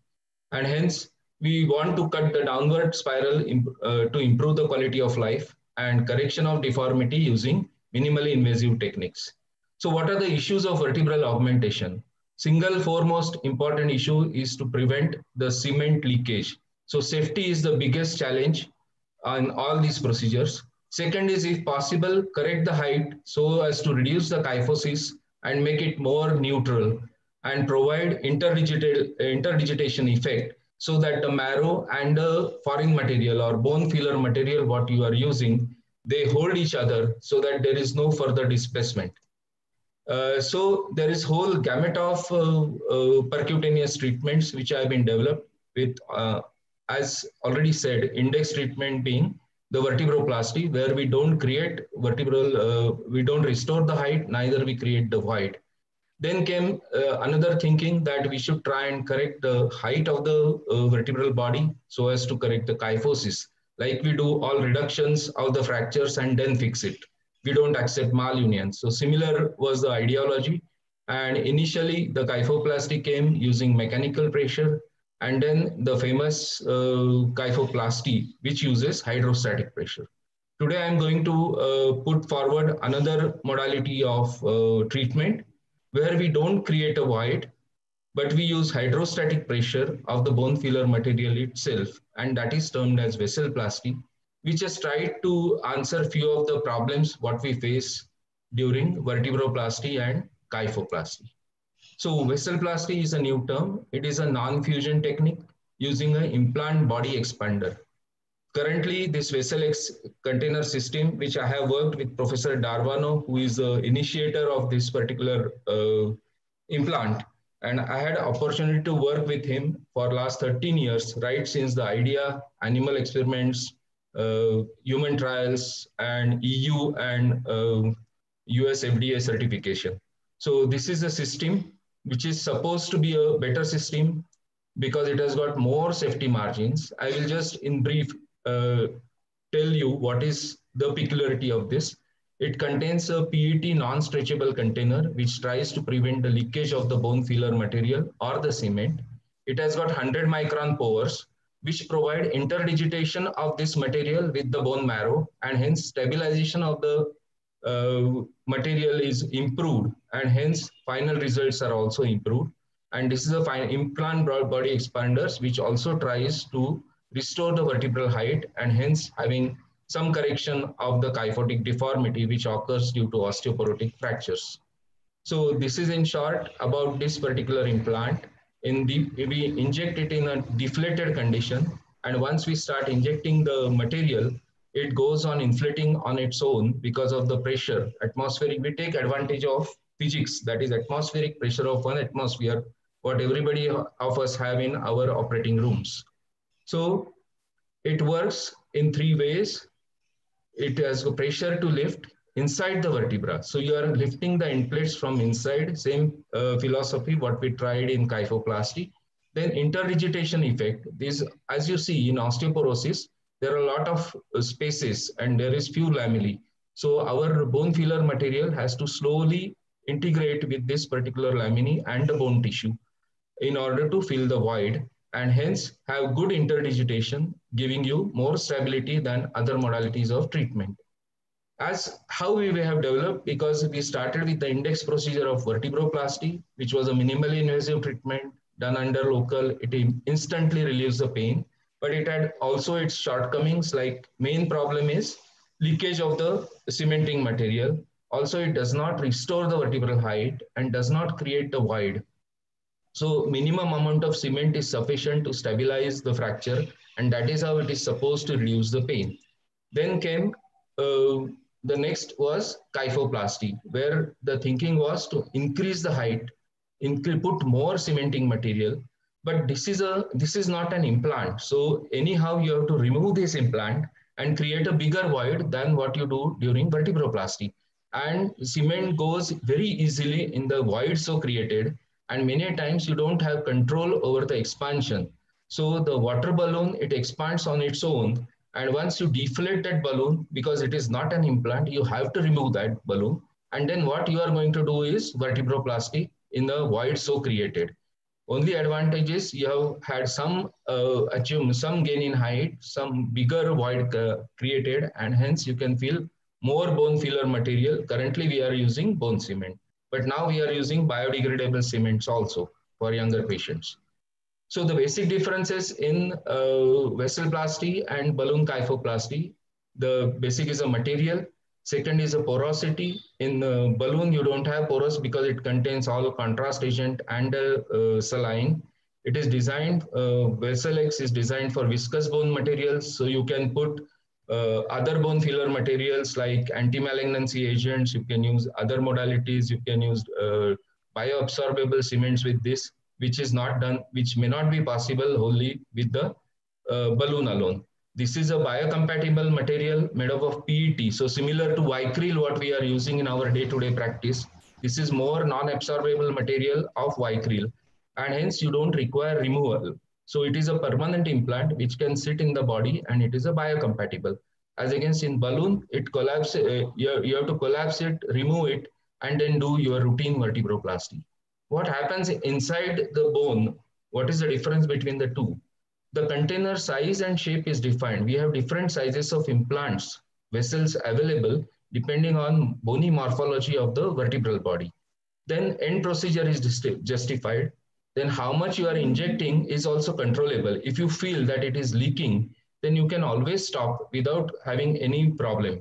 But in kyphoplasty, once you inject, it appears like it is similar to vertebroplasty, and then you have no control over the cement which you have injected. And then height restoration is unpredictable, as Dr. Sumit Sinha had already told. Early fractures, you get better reduction, but as fracture starts consolidating, you may not have a good correction, and only less cement goes in a less pressurized or less resistant areas, and hence irregular filling can occur. As against, as you see on the screen, Vesselplasty has got a uniform dimensions, fixed dimensions defined, and hence you are getting relatively a stable, predictable expansion of the vertebral body. And hence the results, there are differences. This is an example, fracture, compression fracture treated by Vesselplasty. You can see the implant inside. This is a post-operative CT, and you can see how much interdigitation you allow. That all depends on what you see on the C-arm. So you can also end up injecting more cement if you want, so far as you are not causing any neurodeficit. But you can restrict also, which I can show you in future cases when I am presenting this. In balloon, you have no control over the exact size, how much it is going to expand. It expands on its own. That is the main difference, and hence that is the difference in the results, what you are likely to get. And then we have these difficult situations where vertebroplasty or kyphoplasty cannot work. Like in this patient, these patients which had got CS stomach, thrice operated secondaries causing cut compression. This is avascular necrosis with combination. This is also renal secondaries where patient was paraplegic.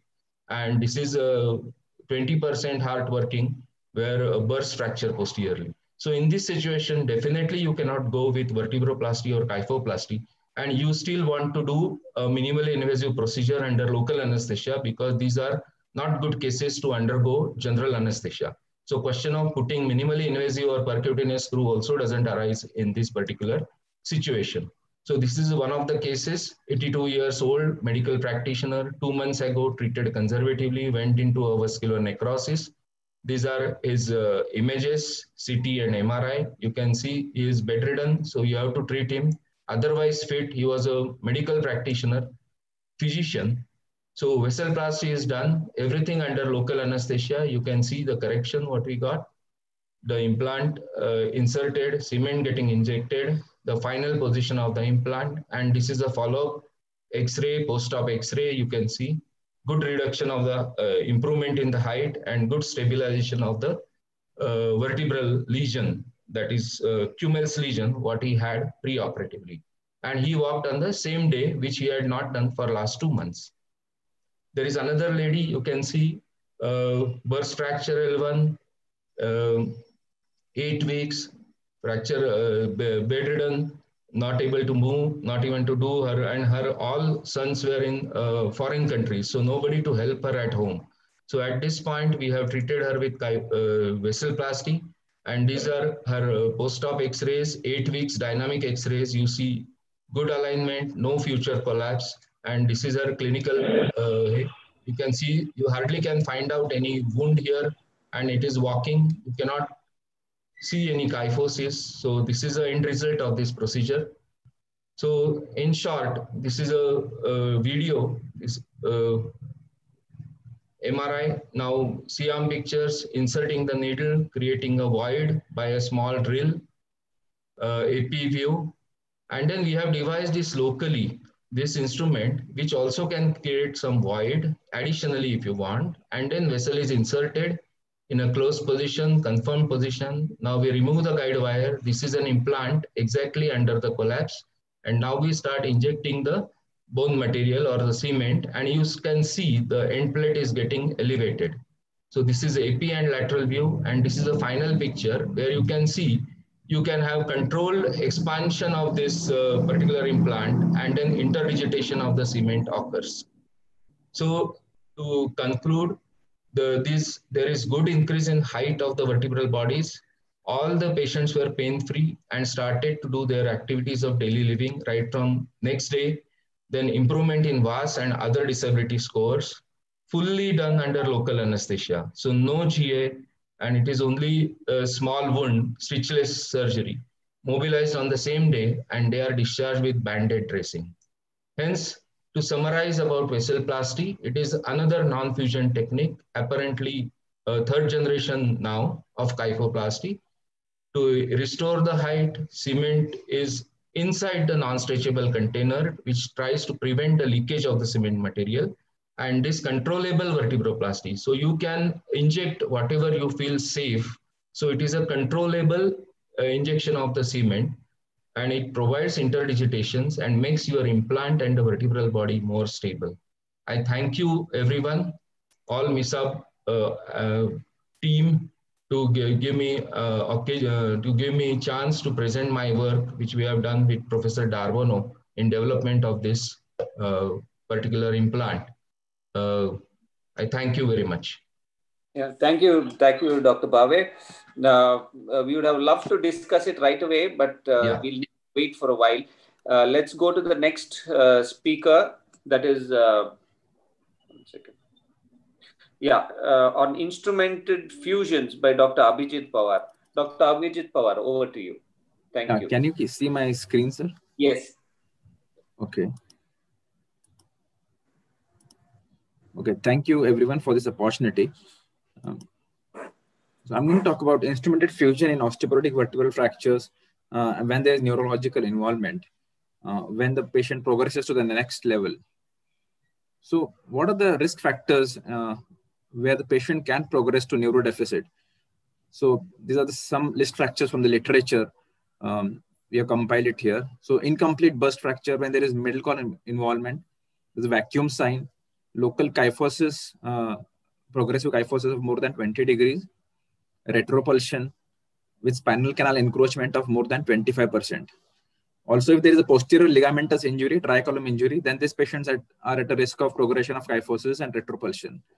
And patients who have multiple wedge compression fractures, they tend to progress faster and lead to neurological involvement. So what are the indications for fusion and stabilization in vertebral compression fractures?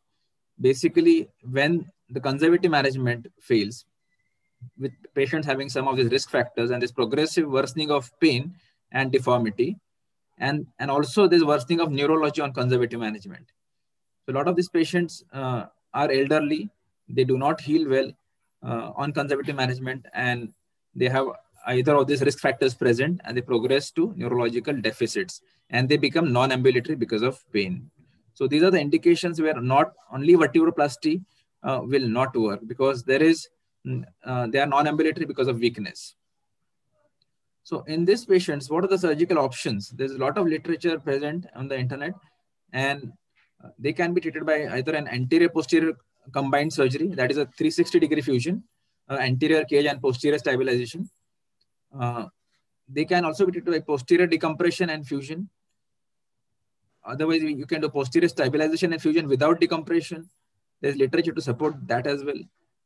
Vertebroplasty and percutaneous and minimal invasive stabilization, and cement augmented fenestrated percutaneous stabilization and vertebroplasty. So these are various techniques. Now we will shortly discuss which technique to use when.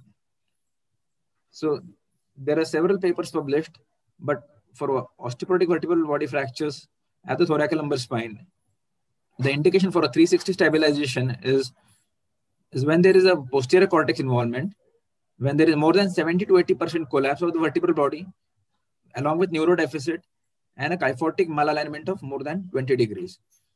So basically, an elderly patient with neurodeficit and more than 80% collapse and kyphosis is an indication for a 360 stabilization.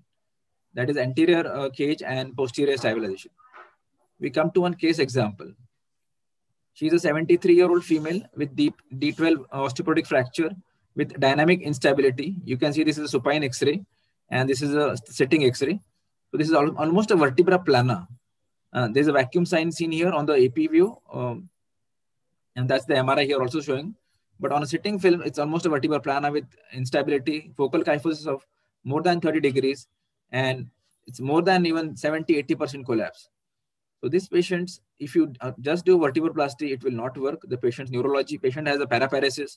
So you need to do a decompression and remove the mechanical compression. So this is what we did in this patient. We did a posterior decompression, and anterior fusion was attempted with a mesh cage. The anterior support should be given in patients with, in addition to posterior fusion, in these patients to reduce the post-operative mechanical failures. So this is little aggressive procedure, but it ensures that you correct the kyphosis and you get realignment as well as there is fusion. So the screws don't back out or they don't become loose at follow-up. Next, second patient. This is a D12 osteoporotic fracture, more than 60-70% collapse. This is angular kyphosis of more than 30 degrees. There is a conus compression. So this patient also treated by same technique, posterior decompression, anterior support with mesh cage, and posterior 2 levels above and 2 levels below stabilization. What I do is, when I place this mesh cage, I do a hemilaminectomy on one side only, remove the pars and the pedicle on one side. Do not touch the lamina on the other side. So you don't destabilize the spine completely, and put the cage only from one side. So you see this cage is slightly more on the left side here as compared to that in the center, because we have not removed the lamina here and we have not removed the structures here. Only the pars and the pedicle on one side was removed. So you don't destabilize it more, and the patients do well. They heal well, the neurology improves. And the good part is, since there is fusion, there is no loosening of implant at follow-up, and there is no loss of correction. So these are candidates for 360 fusion. Another patient, 70-year-old female, L3 osteoporotic fracture. You see there is a dynamic instability, almost a vertebroplasty, and there is a neurodeficit. So in this patient, you cannot do a kyphoplasty, you cannot do vertebroplasty because there is complete collapse, almost a vertebroplasty. So what I did is, we went and did a vertebral column dissection, anterior column section, and put a mesh cage on one side. And since you have good anterior structural support, you can get away with the short segment fixation. In the dorsolumbar junction, usually I prefer 2 levels above, 2 levels below, because as a junctional area, the stress levels are high. So you need to go 2 levels above, 2 levels below. If this is L3 level, here, if you put a structural mesh cage and a bone graft, you can get away with a short segment fixation. And if it fuses, and there is no loosening of implants or loss of correction at follow-up. But there are certain limitations of these procedures, of these posterior procedures and 360 reconstruction. There is a risk of neural tissue damage such as dural tear, spinal cord kinking due to shortening of spinal canal. In severely osteoporotic patients, there is poor strength of implant fixation. And yes, there is a risk of screws getting loose. So that is one risk. Laminectomy and resection of all posterior lateral components, including the pedicle, may highly destabilize the spinal column in the unstable condition. That's why, as I told you, I tend to remove only the hemilamina on one side and the pedicle on one side, so we don't destabilize the spine too much. And also, this procedure has limitations in patients with medical comorbidities. If patient is elderly, having diabetes, renal disease, or advanced heart disease, then these patients are morbid. These procedures are morbid procedures for them. So you need to use with caution in these patients. So what is the option in this patient? What are the other options? There was this article published in Journal of Neurosurgery Spine by Yukita and Baba. So they compared vertebroplasty augmented short segments posterior fixation with neurodeficits in thoracolumbar spine with posterior surgery without vertebroplasty combined with anterior stabilization. And they concluded that the combination of posterior stabilization and anterior intraosseous support, that is a vertebroplasty, acts as good as a 360 stabilization. So it gives the same stability as a anterior cage. And it can be performed by a minimal invasive posterior approach, where you put the screws by a minimal invasive percutaneous technique, and you do the good structural support by vertebroplasty. So they achieved anatomic reduction successfully by patient positioning on the bolsters and sag of the fractured vertebral body. In their paper, there was no difference in reduction loss between patients with unstable osteoporotic vertebral fractures treated by anterior-posterior approach with anterior cage implantation versus the hybrid stabilization, where they use posterior stabilization and vertebroplasty. So elderly patients with comorbidities and extensive osteoporosis can be treated by a hybrid technique. So some of those cases, she's a 78-year-old female, wheelchair-bound, Asia C neurology. She has multiple risk signs, vacuum sign, local kyphosis of more than 24 degrees, anterior vertebral body height loss of more than even 60-70%, retropulsion, and you see this canal encroachment. So this patient, since she was 78-year-old, she had a very high osteoporosis. So we use fenestrated screws, minimal invasive screws, cement augmentation. The advantage is you can get away with a short segment stabilization.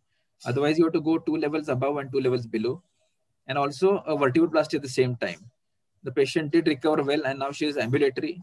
She's almost more than 1 year follow-up, and she is doing excellent without any loss of correction or loosening of implants.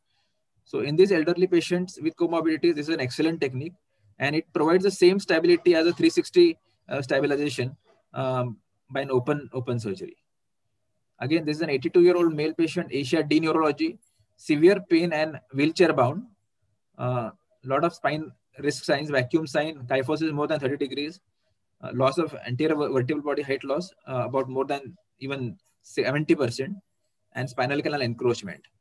82 years old patients, there is a risk of doing a morbid procedure with anterior and 360 reconstruction. So we did a vertebroplasty and minimal invasive stabilization. Within a couple of weeks, the patient was completely ambulatory, and now he walks without any support. And it's been almost 1 year. This patient is doing very well without any loss of correction or loosening of implants. So there's another incomplete burst fracture in a 70-year-old male. He had a retropulsion canal encroachment. You see there's a burst fracture here, and some neurological involvement was there. He underwent the same procedure, minimal invasive stabilization and vertebroplasty at from D8 to D10, and he's doing really well, ambulating well with complete recovery in neurology. So this technique is an excellent alternative for an 360-degree stabilization in elderly patients with comorbidities. So advantages is the vertebroplasty gives a good structural support in the anterior column, not exactly like a cage, but it does more or less like a cage. And the fixation provides stabilization of the middle and the posterior columns. The correction of kyphosis and fairly good restoration of anterior vertebral body height results in indirect decompression. And if you are still unhappy, you can still do a midline decompression with a small midline incision. So this procedure is well tolerated in elderly patients with comorbidities. There is another paper published in European Spine Journal where they did. Wrap it up for paucity of time. Yeah, thank you. Yes. So they just did the posterior instrument fusion without neural decompression, and they had good results. So this is a patient where we had done without any, we had just done minimal invasive stabilization with percutaneous screws, cement augmented screws, and the patients did well. So the conclusion is patients below the age of 70 years without comorbidities with greater than 70 to 80% collapse, kyphosis, and neurodeficits can be treated by anterior-posterior approach of 360 stabilization. Elderly patients are treated with mainly hybrid stabilization. Thank you. Thank you, Abhijit. Thank you very much for the excellent talk. The guest speaker has expressed his wish to start off his presentation. So we will request, I hand it over to Dr. Arvind Kulkarni for taking it forward for the guest lecture. And then we'll come back for the discussion. Thank you. Yeah, so good morning, everybody again. So we have a very prolific speaker amongst us today, Dr. Manoj Chadha, who's a very senior endocrinologist. He's at Hinduja Hospital. He has his own endocrine care center at New Bombay. He's been a teacher since long for DNB. He was at KM Hospital earlier, and as well as Nair Hospital earlier as a teacher. He also presided over the Endocrine Society of India as the president. So he has a lot of feathers in his cap, and treatment of osteoporotic compression fractures and osteoporosis itself is mostly 99% medical in nature, with interventions necessary only when it is really necessary. So without wasting any time, I'd like to invite this great speaker to throw some light on the state-of-art management of osteoporosis and osteoporotic compression fractures. Thank you. Yeah, thank you, Dr. Kulkarni. Actually, I was quite enjoying myself. I felt like a spine surgeon also. I have another commitment at 11, so I didn't want to spoil the fun. I'm going to share my slides.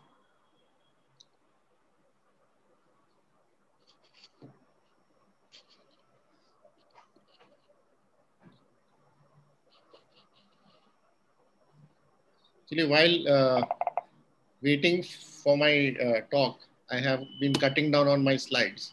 So hopefully I should be able to finish in 10, 12 minutes because I can see a lot of questions that are likely to come up. I heard Dr. Ranjit and Dr. Kulkarni having a discussion on about medical treatment options. So one of the things that was raised a couple of minutes ago was, do we need to have a detailed investigation for such patients, or do we just go ahead and start medical treatment? I think what is important is to understand that a fragility fracture is a sign of osteoporosis and that this patient needs to be treated. The question of doing investigations is to get, number one, the baseline state, and number two is to rule out secondary causes of osteoporosis. The green causes are more often seen in women, and it's about 30% cases of postmenopausal osteoporosis would be having secondary causes like overtreated hypothyroidism, hyperthyroidism, malabsorption disease, celiac disease, hyperparathyroidism. Whereas in men, it could be up to 60% causes. I mean, as a student, 30 odd years ago, I was taught that men don't get osteoporosis. And if you do see osteoporosis in men, you please look for a secondary cause. So hypogonadism is something which we see in our practice as endocrinologists. Glucocorticoid-induced osteoporosis, everyone would be seeing in the practice. Alcohol-induced osteoporosis. So alcohol and smoking are two very well-known bone toxins, and they can cause problems. And then there's this whole list that you would get it in any textbook. The evaluation, as I said, is standard. You must start with calcium, phosphorus, and alkaline phosphatase. Doing a PTH and vitamin D, although put optional, has now more or less become a routine in practice. Bone markers somehow have not become very important because the results are not reliable. Things have improved with the automation, but bone markers are not to be used for diagnosis. They are used only for follow-up of our patients.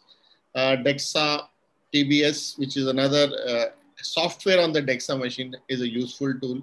And FRAX is something what we have been trying to work to get Indian data so that we can, instead of, because the FRAX India that you see now is actually Indians in Singapore, so which is not really Indian data.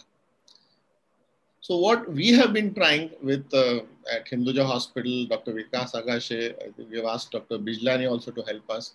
We have a fracture license service requesting all of you to inform one of us in case there is a fragility fracture, because we want to prevent a second fracture. It's very, very difficult to say that you can prevent osteoporosis, although it is possible. But you have to remember that one fragility fracture increases the risk of a subsequent fracture very significantly. So a vertebral fracture, the risk of a second vertebral fracture is about 4.4 times and 2.3. So although the title was compression fractures, you have to remember that your patient is also likely to get an intertrochanteric hip fracture or a Colles fracture. 2 or 3 cases just to give you an idea how you could be going from mild cases to severe cases. And this is a postmenopausal lady, 7 years, T-score of minus 2.8 at the spine, and at the hip is minus 2.2. So just to sort of tell you that very often there is a concordance in the BMD scores within the spine and the hip.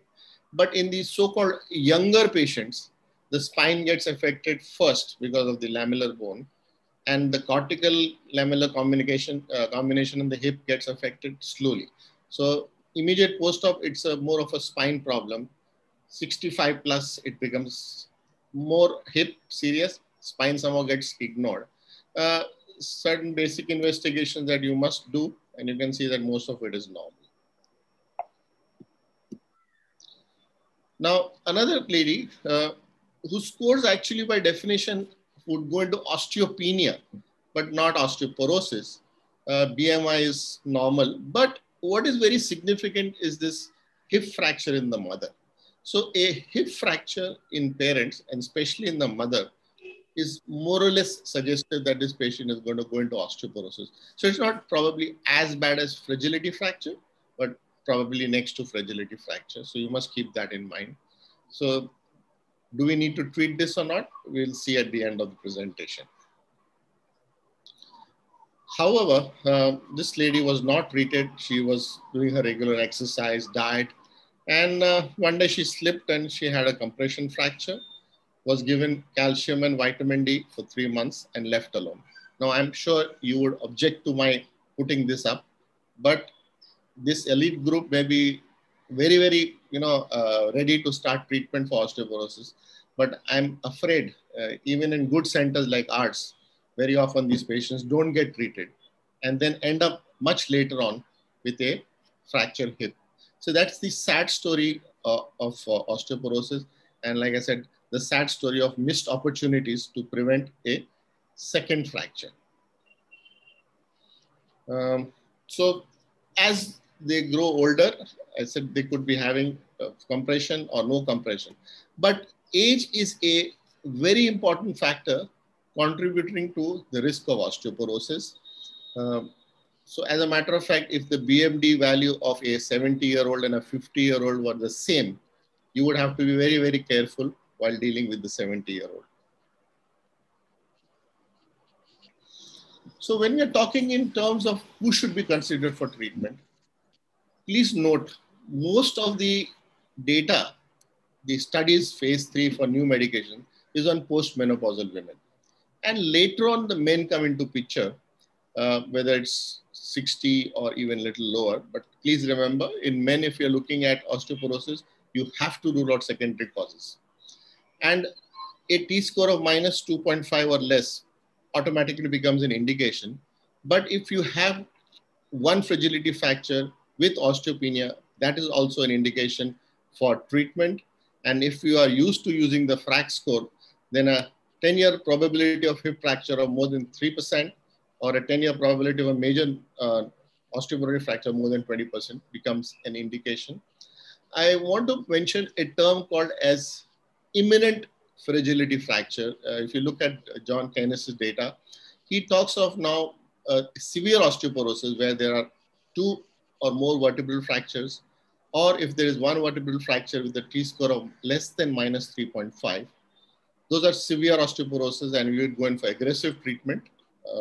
But if it's less than that, minus 2.5 with one fracture, that also needs aggressive treatment. But this new group of imminent high risk is something which is getting a lot of importance nowadays.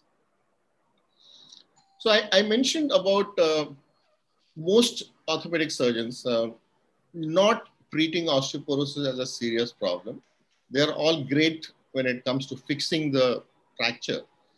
Now, if you talk to a physician and he's handling a patient with heart attack, they always get beta blockers and antihypertensives as form of therapy, and statins, even if their cholesterol levels are normal. But when you talk osteoporotic fragility fractures, less than 15%. This is data from Canada. We have done a similar study at Hinduja Hospital also, and unfortunately, the results were not different. So we have to understand that a fracture is to osteoporosis what heart attack is to cardiovascular disease. And as I said, most physicians would treat a heart attack with statin, aspirin, ARBs. So we need to get our orthopedic surgeons to understand this. And the importance of fracture liaison service again comes in here. Please understand, we will not interfere with your treatment options. The idea is only to see that the treatment is followed, because there are studies which talk of compliance. More than 50% drop their treatment by the end of 1 year. Most fragility fractures happen within the first 2 years after the first fracture. And that's the period we should not miss out. So I was talking about defining severe osteoporosis. So these are the ones who probably will require anabolic therapy first and then followed by anti-disruptive therapy. We'll come to that in a moment. So in terms of formic therapy, you're all familiar, the anti-disruptives and the anabolic agents. I'm not talking of calcium and vitamin D here because those are considered as non-pharmacological therapy, just like exercise, the weight-bearing exercise, neurological strengthening of your spine, prevention of falls, and etc. So those are a separate lecture altogether. So the anabolic agent which we have today only is teriparatide. That's a daily injection for 24 months. And the results are very good. The problem is again compliance. At one time, it used to be cost, but thanks to the generics, we have cost under control. And the antiresorptives, we have bisphosphonates, been around for more than 2 decades, the oral bisphosphonates, and then the intravenous bisphosphonates. Probably intravenous bisphosphonates tend to do better because compliance is better. See, the oral bisphosphonate absorption is less than 1%. So the absorption is less, the drug reaching the bone is less, the side effect profile is actually worse than the intravenous bisphosphonates. And as I said, compliance is a big issue. Denosumab has been around in the world for over a decade now, but in India also we've been using it for more than 3 years now with very good results. 60 milligrams subcutaneously, you get a pre-filled syringe once in 6 months. The important difference between denosumab and say zoledronic acid as a representative of bisphosphonate is in the first 2-3 years, you will see nearly the same rise in BMD and nearly the same rise, reduction in fracture risk. But when you go beyond say 5 years and 6 years, then that's where denosumab scores because the BMD goes on increasing 10, 12, 13%, and the fracture risk goes on reducing. So that's the positive part of denosumab, easy to inject, and you can expect benefits for more than 3-4 years. The negative side of denosumab is that there is no memory. These monoclonal antibodies, the effect starts waning off within 2 to 3 weeks of the due date. So if you feel that your patient is not going to be compliant, is not likely to come up for regular follow-up, then IV zoledronic acid is a better option because although we say give it once in 12 months, there is data to suggest you can give it once in 15 months. And there's a very interesting study by Reed et al. From New Zealand, who has looked at giving it once in 18 months with equally good results. The important part when you're starting therapy is to discuss with your patient the period of therapy. See, unlike diabetes or blood pressure or cholesterol, we never talk of period of therapy because it is understood it's going to be practically lifelong. But as you're very well aware, teriparatide, it's 24 months. Oral bisphosphonates, it is 5 years and maximum of 10 years. IV zoledronic acid is 3 years and maximum of 6 years. And the denosumab is maximum of 10 years. So this period of treatment, although we know osteoporosis is an ongoing problem, comes from the safety studies because each of these in long term can cause problems, which I'll refer to in one of the subsequent slides. And you must, that's why I tell them that this is not a 2, 3, 4 month therapy. It is a long-term therapy. There are drug holidays which you can talk to the patients with bisphosphonates only. Teriparatide has to go on preferably for 24 months. And then because the action will be finished once you stop giving teriparatide, you have to follow it up with an antiresorptive therapy. And I'll give you an interesting study which has come up in the recent past. But you could use either bisphosphonate, IV zoledronic acid, or denosumab. As I said, bone markers are useful in the long term for follow-up of these patients because bone density is not something that you can do every 6 months or 1 year. Ideally, it should be done once in 2 years. With teriparatide, the earliest should be 1 year. And there was some mention about the onset of action.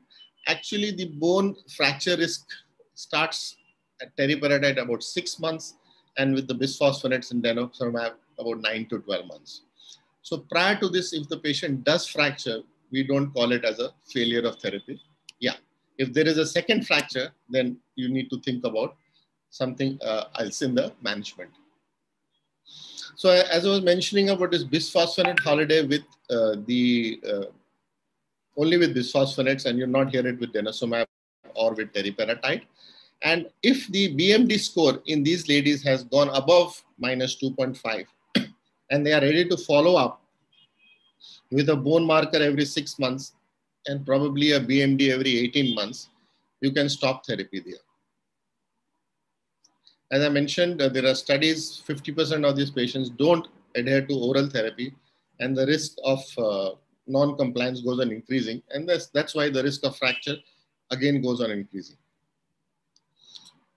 What has become very interesting is that when you have severe osteoporosis, so whether it is, say, 2 vertebral compression fractures, whether it is a score of -3.5, whether it's a hip fracture, probably you will be using a bone formation, a anabolic therapy first, and then follow it up with a bone resorption therapy, whether it is zoledronic acid or denosumab.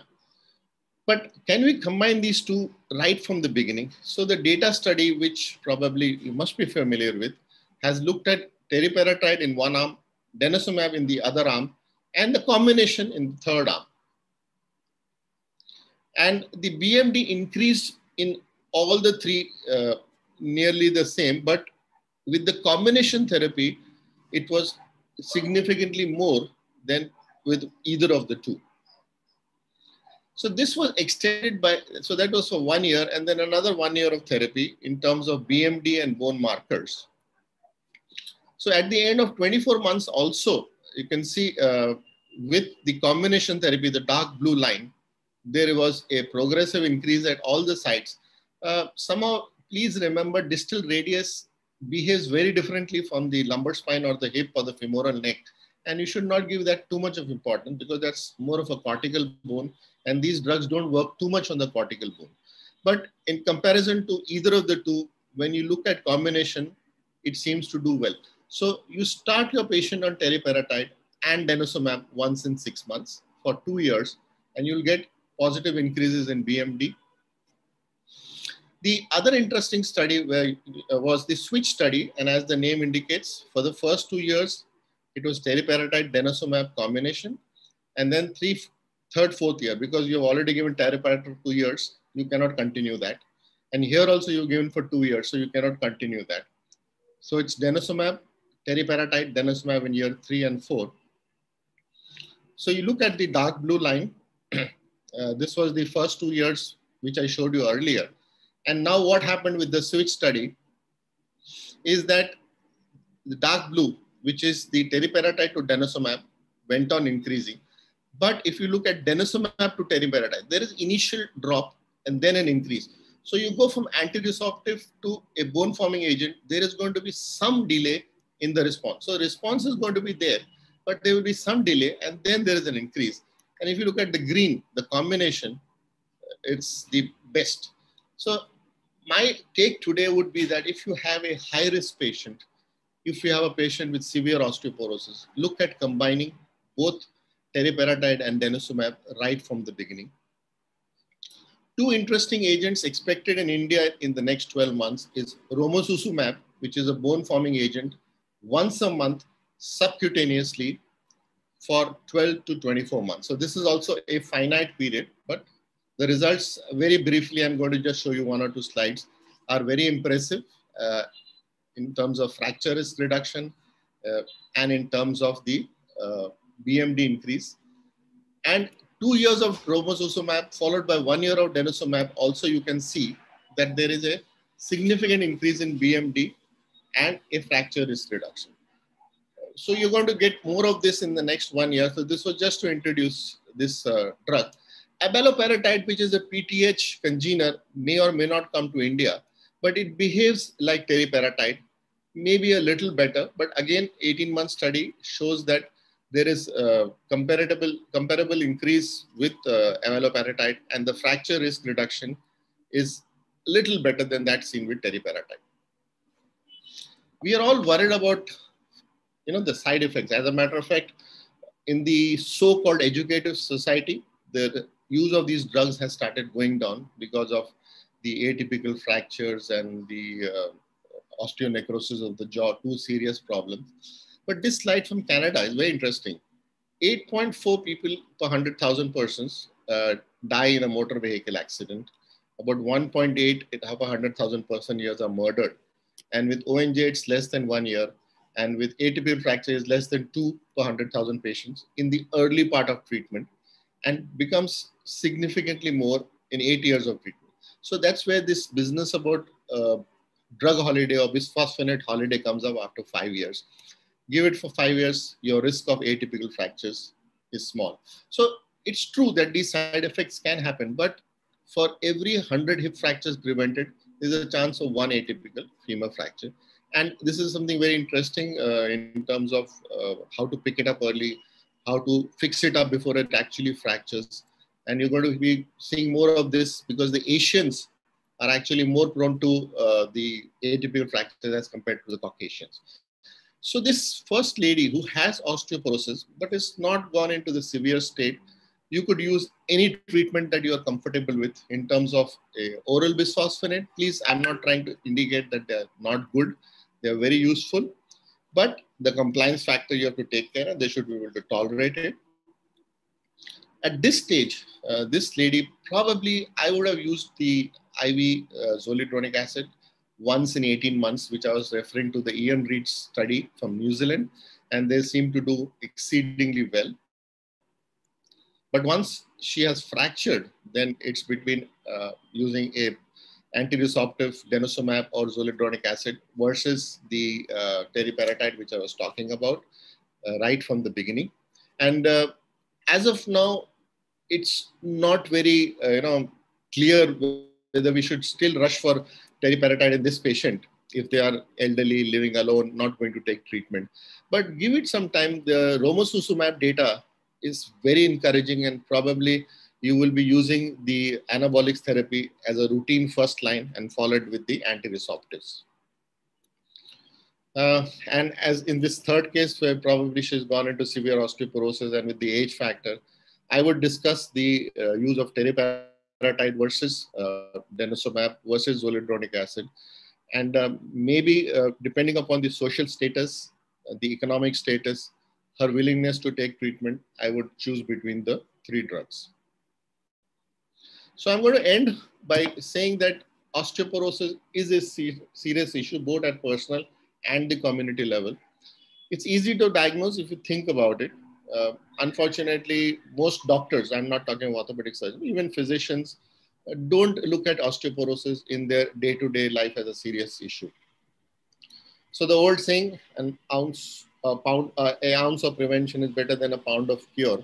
So if you can prevent osteoporosis right from the young age, healthy activity, eating, playing out in the sunshine, bringing a good peak bone mass would be very useful. You start treatment, but if you don't instruct your patients well, if you don't talk to your patients, compliance becomes an issue. And my last statement is, please contact us. Dr. Kulkarni or Dr. Bijlani would be able to give you my details for those who are interested. We will not interfere with your treatment. We just want to be assured that patient that is or she is taking treatment. However, off the record, if there is some help that you need from us, we'll be very happy to give that to you also. So with this, I will stop, and if we have time, we can take a few questions. Thank you, Dr. Chadha, for being so informative. Now, there are a few questions. So when we talk of osteoporosis, it only flashes when an old lady comes in front of you. All over nationwide, you don't know when to start being aware of this, because I have read again and again that it is in the adolescence and middle age that you actually strengthen your bone. And this kind of awareness, what is the right forum to spread this kind of, this kind of knowledge and wisdom? So I think very important point, if you say you want to prevent osteoporosis, you have to start at birth. The child starts, building up a bone mass, birth onwards, and it increases very rapidly during puberty and somehow peaks around the end of the third decade. After that, there is no increase in bone mass. So that's the importance of a healthy childhood: calcium, vitamin D, exercise, sunlight, and avoiding bone toxins like smoking, alcohol, extra salt. Indians tend to have a lot of salt in their diet. Extra salt is also bad. And sometimes we need enough proteins, but high protein diet can also leach calcium from the bone. So this bodybuilding may sometimes end up with bone problems. So please start early and work towards preventing osteoporosis. And while we do that, try to prevent the second fragility fracture. And the second is, what calcium supplements? That is also a big question. Patients keep asking you carbonates or this or that. Okay, so you should give the calcium which is suitable. I mean, the patient can tolerate. So we always say carbonate first because that is the cheapest. So if your patient tolerates carbonate, please don't go for any expensive calcium. Carbonate and citrate maleate probably are the best. And then you've got fancy calciums which cost much more for those who cannot tolerate calcium. So they have GI problems. You can use organic calcium, you can use orotate and whatnot, but only for those who cannot tolerate the calcium. Sir, I have one question. Is there any role of oral biphosphonates? A patient like 65-year-old female comes to your OPD with and we do a DEXA scan. She doesn't have a fragility fracture. Just T score and Z scores are low. So would you jump to teriparatide denosumab or would you start for Savans or? So if you look at the guidelines from National Osteoporosis Foundation US and the NICE guidelines, it is very clearly written that start with oral bisphosphonates because there someone is paying for the drug. In India, our patient is paying. So the question comes up is, if you have a better form of therapy, where the compliance will be better, the incidence of side effects will be less, I would prefer that therapy. Because when you look at the cost of therapy today, once a week oral therapy, that's about 100 odd rupees. A year is 1200 rupees versus a zoledronic acid, which is about 2,500-3,000 rupees. And when I said compliance is much better, I would prefer to go for a parenteral bisphosphonate. However, to answer your question, they are equally good. And if your patient is compliant, because I have seen patients, when I tell them once a year, they say, oh, this is something very strong. I am not too happy. Let me start with oral and then I will look at the injectables. Okay. So still there is a role of oral biphosphonates. Absolutely. Yeah. Sir, I have a question. Sir, can I ask? No. Yeah. So many times you see acute patients with acute fractures and they have high PTH, low vitamin D and calcium is somewhere on the lower side. So I personally, I want to start teriparatide for these fractures. So, or probably say zoledronic acid. So when do we start? What is the real risk of hypocalcemia? I've never seen hypocalcemia so far. So what is the real risk of hypocalcemia? Okay. So what you just described is something what we call a secondary hyperparathyroidism, which is very, very common in our patients. Vitamin D deficiency, less calcium getting absorbed, the parathyroid glands produce more PTH. So your picture that you just talked about, PTH high, vitamin D low, calcium low, normal. This should be first treated with vitamin D and calcium. The PTH will come down within 4 to 6 weeks. After that, if you want to start teriparatide, please go ahead. If you want to give bisphosphonates, please go ahead. But I would correct the PTH before I start teriparatide. I would correct the vitamin D deficiency before I start the bisphosphonates. The risk of hypocalcemia otherwise is pretty high. I mean, if you've not seen it, then probably you are fortunate. But we end up seeing the dirty part of the antiresorptives. So please ensure that the vitamin D status, the calcium in the diet or supplementation, and the PTH all have been taken care of. Thank you, sir. So what about itching after starting teriparatide? Few patients complain of itching. Yeah. So how do you manage it? Are you talking of a local itching or are you talking of generalized? Generalized itching. Yeah. So you could try this for a few days with the anti-allergy, one of the cetirizine or Allegra. Yeah. But if that's still, I mean, because I have never seen it as a major deterrent to continuing teriparatide. Otherwise, you need to really look into their allergy history and find out why they're getting this itching. Because the teriparatide, except for local reactions and some occasional nausea, vomiting, is very well tolerated. And sir, regarding the age of doing the DEXA, our data is always, we compare with postmenopausal female and we value the T scores of a 50-year-old patient with a postmenopausal patient. Exactly what is the current consensus on that? No, see, two parts to your question. DEXA in our patients. So in our corporate hospitals, DEXA is done for a 60-year-old, for a 40-year-old, for a 25-year-old also. That is something which should be totally stopped because we get more problems than good out of it. I have seen my colleagues giving zoledronic acid plus alendronate to a 30-year-old because her scores were low. Remember, even osteomalacia will cause low scores. So most literature says 65 years, 10 years after menopause, or 60 years for males. This can be modified to our setting when you have a high risk. And that is why that FRAX needs to be developed. See, I have been fortunate, Dr. Sanjay Badada from PGI Chandigarh, and I have met Dr. John Canis, the man behind FRAX. And he keeps telling us, send me the Indian data of fracture, fragility fractures, specifically hip fractures, and I'll give you an Indian FRAX of which you all can work on it. So instead of BMD scores and the trabecular bone score, you can do a 10-second calculation on your phone and get a FRAX score. Dr. Chadha, so the common situation that we see, so patient comes and gets admitted with the compression fracture. He has pain. So you do your bone density. You also, to rule out multiple myeloma, you do a electrophoresis, and M-band is positive. So this patient has a very poor bone density as well as a M-band, and he has hypercalcemia. So this is a tricky situation. What is? No, I think what you have described is a rare but very important situation. Hypercalcemia, when you see in your patients, you should do a PTH. PTH is elevated, that means this is primary hyperparathyroidism. PTH is not elevated, then you're dealing with a malignancy-induced or a granuloma-induced hypercalcemia. And multiple myeloma is one of the important contributors in this group. So while you're talking of treating the primary cause, probably denosumab today is the best option. Prior to that, zoledronic acid was the best option. So these two could be used in your patient while you are sorting it out.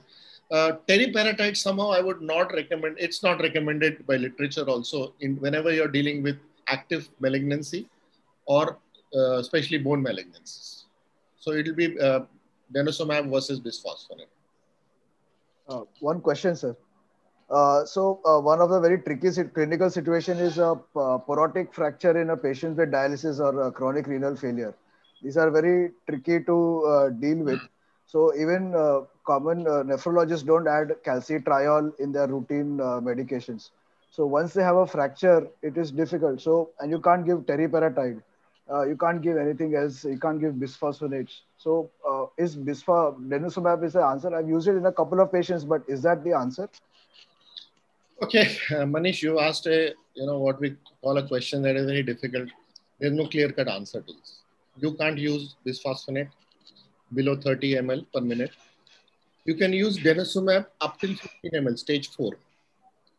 But since we don't have any other option when the using patient is on dialysis, under observation with proper consent, denosumab is the only option because teriparatide also you said cannot be used. I think one of the most difficult things to manage is metabolic bone disease in renal failure. Get this patient transplanted fast and get his renal function fast.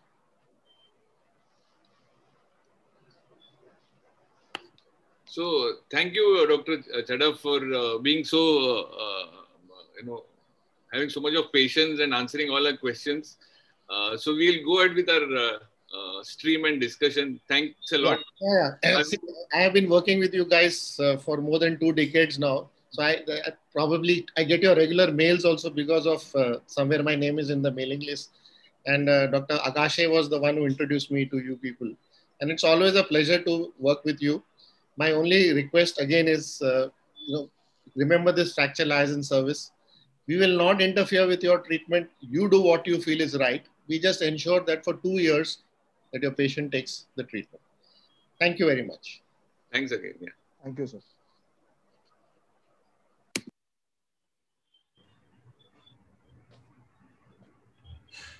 So I hand over again the baton to Amrit to go ahead with discussion related to the techniques, and then we'll close the session. Okay. Yeah, just a few questions coming back to our 4 main panelists who are there. So first question to Dr. Arvind Bhave. Dr. Bhave,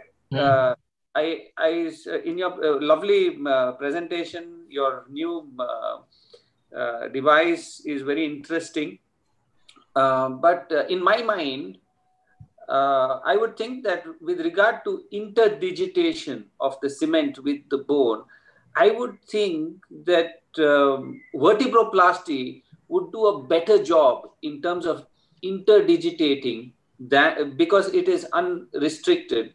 And when somebody with experience knows at what consistency the cement has to go in, he would do a better job than in your device, where there is actually there are micro pores, but still it is like a barrier and it doesn't really allow cement. I wanted to know your thought. This is what is 2 points. One is our cadaveric experiments and animal experiments, what we did in the initial phases of this, maybe from 2005 to 2010, where we have taken post-mortem biopsies and confirmed that cement remains separate from the bone. It doesn't interdigitate. That is what thing we had in mind, what you have asking me. And here what happens is, along with the routine bone cement, we are using biodegradable material also. So it percolates through the implant, it goes in the marrow, and we have demonstrated now the increasing new bone formation line, which is integrating with the original marrow of the vertebra. So that is a proof, histopathological proof, that this integrates and only cement doesn't integrate. We have got very good slides, papers have already been published in biomedical research, and which shows that cement remains as an inert material of vertebroplasty. So here what we are trying to achieve is it slowly percolates, and there is a pressure theory. Actually, it would have complicated our understanding, but this can be a personal communication also. So once you inject cement, slowly some part of cement is used for inflating the implant, and some part of it is used to percolate it outside in the, so this becomes a P1 zone. Now next batch of cement, when you inject, the pressure of the injector is more. So it pushes the P1 into P2. So it is a relatively high pressure. So slowly it percolates. It is like putting somebody's arms into arms, and then whole chin moves like this. So the implant holds the bone and bone holds the implant. So that is the thing. If you just put a large amount of cement, and if osteoporosis occur, we have seen cement getting lost in the abdominal cavities also. Here chances are less, because the whole assembly is stable, because it is holding, interdigitation is holding the actual bone marrow, and it is around the implant. It is not unidirectional. So there is a better hold. And after these animals which were used for study of this, sacrificed animals, we have taken the, what you say is microscopic studies.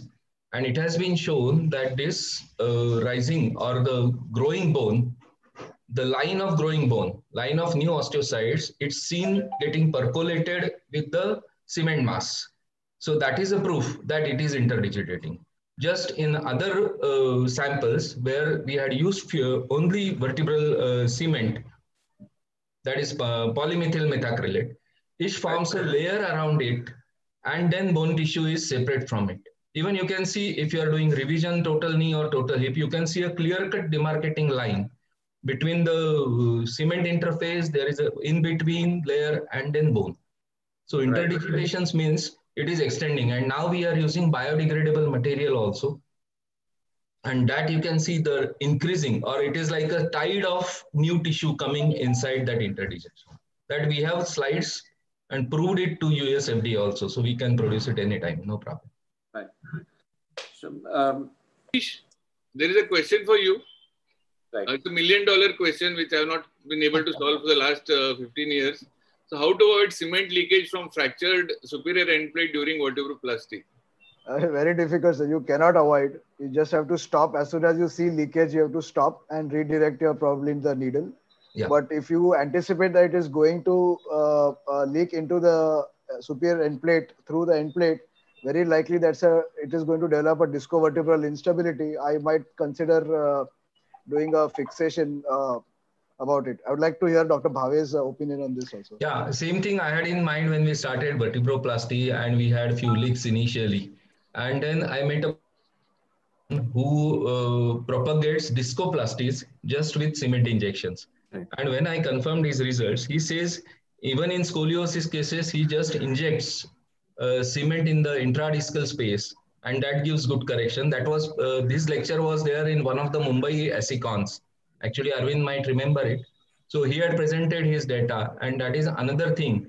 And even our tumor specialist from he had also confirmed that it is happening, and they are doing, even for secondaries in spine, they are doing discoplasties to stabilize where the long fixations is not possible, or it is not, patients are not getting ready for long fixation, long fusions after tumor surgeries.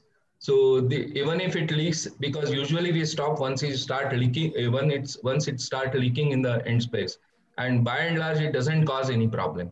Many times patients, if they have discogenic pain, that also reduces because the whole assembly gets stabilized. What about collapse with intradiscal leak? What about adjacent level collapse? It doesn't happen. No. Doesn't happen. No.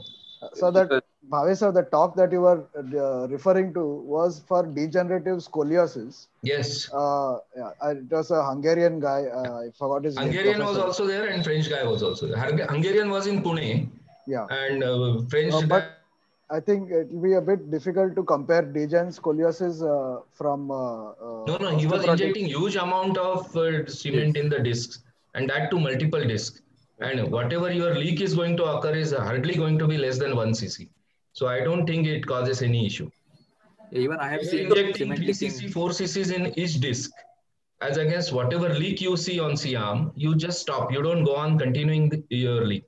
So what amount of cement you are going to inject in that end plate or through the burst end plate is hardly less than 1 cc. So I don't think it causes any significant side effects. Most of the question, what is the ideal amount of cement that needs to be injected? Yeah, for this we have done biomechanical experiments, and similar papers have already come in the literature. What they say is usual strength of the vertebral body can be achieved with 30% volume of the pre-fracture vertebra. So if a volume is say 9 cc and 30% becomes 3 cc. So in Indian thoracic, lower thoracic or upper lumbar, we have usually volumes up to 15 cc. And in lumbar, we have volumes up to 20 to 25 cc. So even if you make 1/3 of the cement, that is, I'm talking of PMMA alone, not biodegradable cement. So they have got coefficient of hardening similar to the actual bone mass. So even if you inject 30%, it forms a similar strength like a adjacent segment. If you exceed that, then it becomes hard like a cricket ball, and then it causes pressure on the adjacent. So now we are analyzing our series of around 325 cases, and we had only 2 adjacent level fractures after vertebroplasty. Where we have used this principle that volume of the cement is not to exceed 30% of the pre-fracture volume. Okay. So thank you very much, the entire faculty and all the viewers. So we have to wrap up. We are short 1 hour beyond time. So thanks, Amrit, for coordinating the session, and all others for your contributions. I have an exciting announcement to make. Can I share the screen?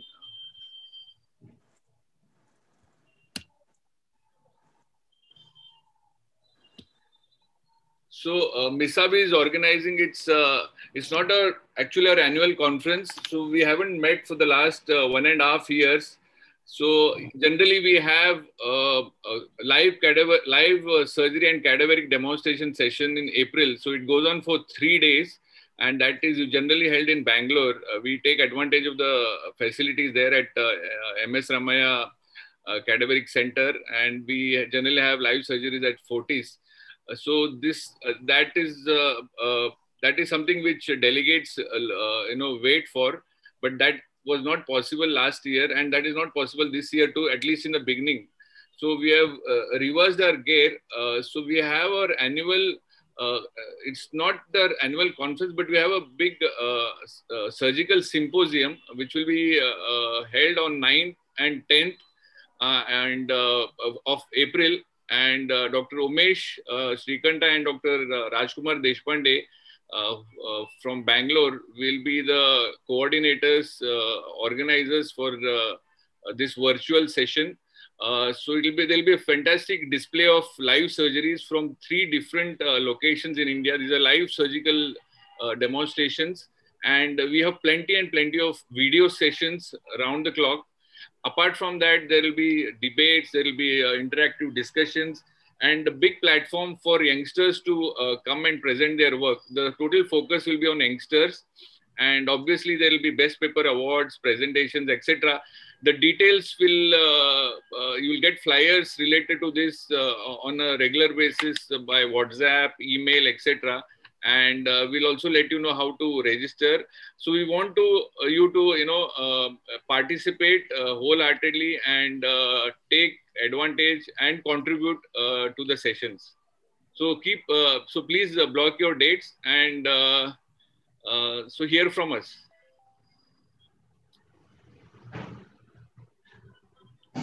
So the next MISSAB webinar will be on the 2nd Sunday of February, again early in the morning. So look forward to see you again. Thank you. Yeah. Okay, thank you very much. Thank you, Varnan. Bye. Thank you, everyone. Thanks all. Thank you.